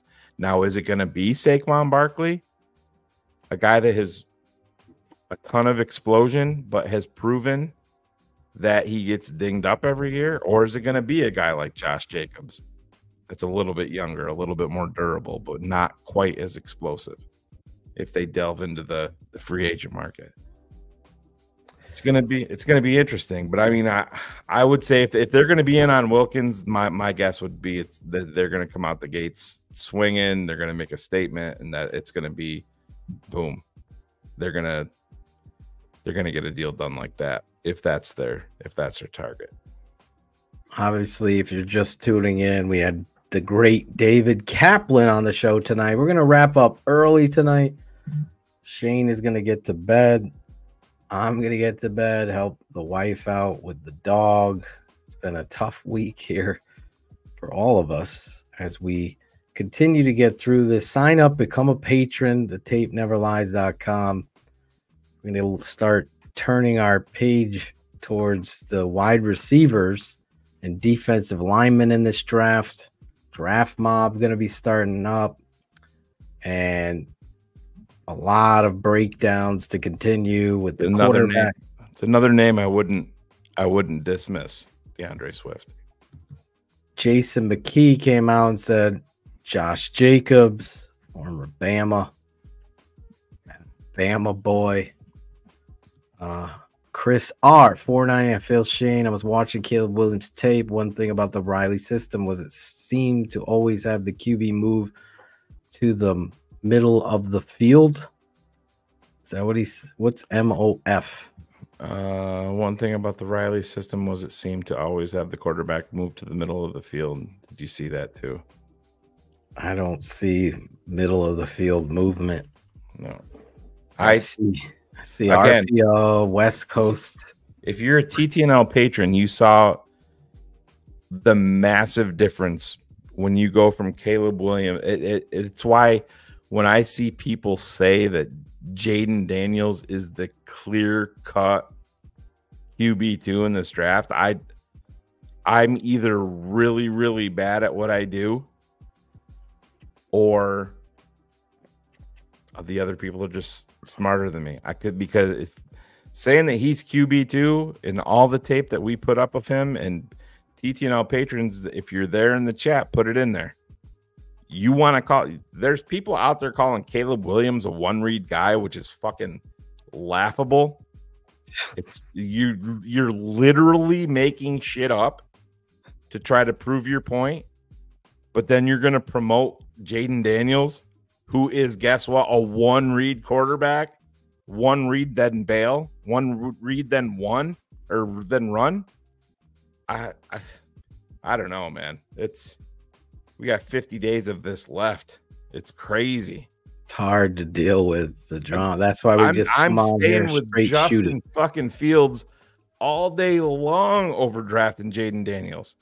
And it's not even, for me, it's not even close. I'm not even a Drake May fan, and I would draft Drake May over Jaden Daniels. I feel the gap between Caleb and all of these guys, it's immense. It's why it's a joke when you see Dan Orlovsky come out there and say what he says, or anybody going against the grain to try to capture lightning in a bottle later. You're betting on a bust. It's not analyzing, it's gambling. If you want to put your name to that, that's on you. But we actually do the work here. So come on and show us why we're wrong. I've asked fine. Everybody. I've given that challenge. You have frauds out there. They're just making it up, and then they become Justin Fields, like dug in fans, and nothing could be said that is wrong. And there's a hell of a lot. Johnny Santino, our guy, $20. Johnny Santino. Is there a pool running on who from the cast is going to take the big moment this draft, like cars? Chicago is trading up. Yeah, this is easy for me. Or Rank coming in after the Fields trade with what the fuck. Hope everyone is doing well. To me, this is easy, and I am not going to spoil it, who it's going to be or how it's going to be. But the guy on the screen with me, I know is already laughing because he knows where I'm going, and I'm not going to talk about it. We'll just let it happen organically live on air. Yeah, because I don't know how I feel, to be honest. Like how so many years I've waited for a quarterback at this level to be involved with the Bears. And I thought there was a chance for Jay Cutler. Like I saw the elite arm talent and the ability, but it didn't happen. His personality is what you're trying to portray onto this kid, which is completely a lie. It's manipulation. It's disappointing. You could be a Bears fan. You could still like Justin Fields and understand there's another level of quarterback play that's about to enter the arena, and it's going to knock motherfuckers out. And that's what it's all about. So when I'm looking for a quarterback, I look at all the talent and then the personality. There's going to be some tears of joy or emotion that I can't even explain when that happens, but it will happen organically. I can't even begin to imagine it. As Kaplan said it perfectly, we're going to be nervous. My heart's going to be racing, and then it's going to be an explosion. But anyway, I love all of you fans. We had a lot of fun tonight. Cherie, I hope you get better. Jackal, breaking down Little League Baseball with his team. Yeah. He's at a board meeting. And we'll be back next week with Jonathan Hood. Jay Hood jumping on the show. Hello, Philip. How are you? We'll have to see his impression. I want to get the story behind that. Where it all. I bet you, that's started. I don't want to guess, but my thoughts is he grew up listening to him too, dialing up that area. But anyway, become a patron. Ryan Gates, I'm starting to cut his tape to show you what you're going to get in Ryan Bates, rather. Did I say Gates? You did. Not Bates. Sorry. But anyway, let's get out of here. Had a good night. Shout out to all of you. Shout out to my boy David. He loves the show. I love all. Jesus, Shuri. Kind of wedge that in there. David Greenberg, Kiernan, Hector, or Luis, all of you guys that reached out, all of you guys in the chat tonight. Have a great night. Anthony Gordon, Sam, bear down. I'm not smart. He knows better than we do. Who would know better than him? Want to close it out? This is the way we do. See you guys next week. We love you all.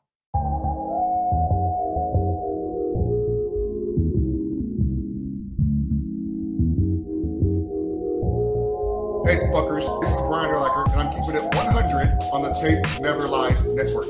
Oh. Tape Never Lies Network, man. The Tape Never Lies. Keeping it 100 like I'm keeping it 100 when it comes to the Bears. I think the tape never lies, right? The tape never lies. Never does. I'm not smart. Get in your hat and get the hell off the field. It's Lauren Cox from Locked On Bears, and I'm keeping it 100. You guys know the tape never lies. Hey, this is David Kaplan. Listen to me. You want to learn football? Listen to my guys, Phil and Shane. Keeping it 100, the Tape Never Lies Network. Courtney Cronin, beat reporter covering the Chicago Bears for ESPN and ESPN.com. And I am keeping it 100 on the Tape Never Lies. I'm Raymond Harris, the Quiet Storm, a.k.a. Ultraback, and I'm keeping it 100 on the Tape Never Lies Network. Home of the greatest Chicago Bears fans on earth.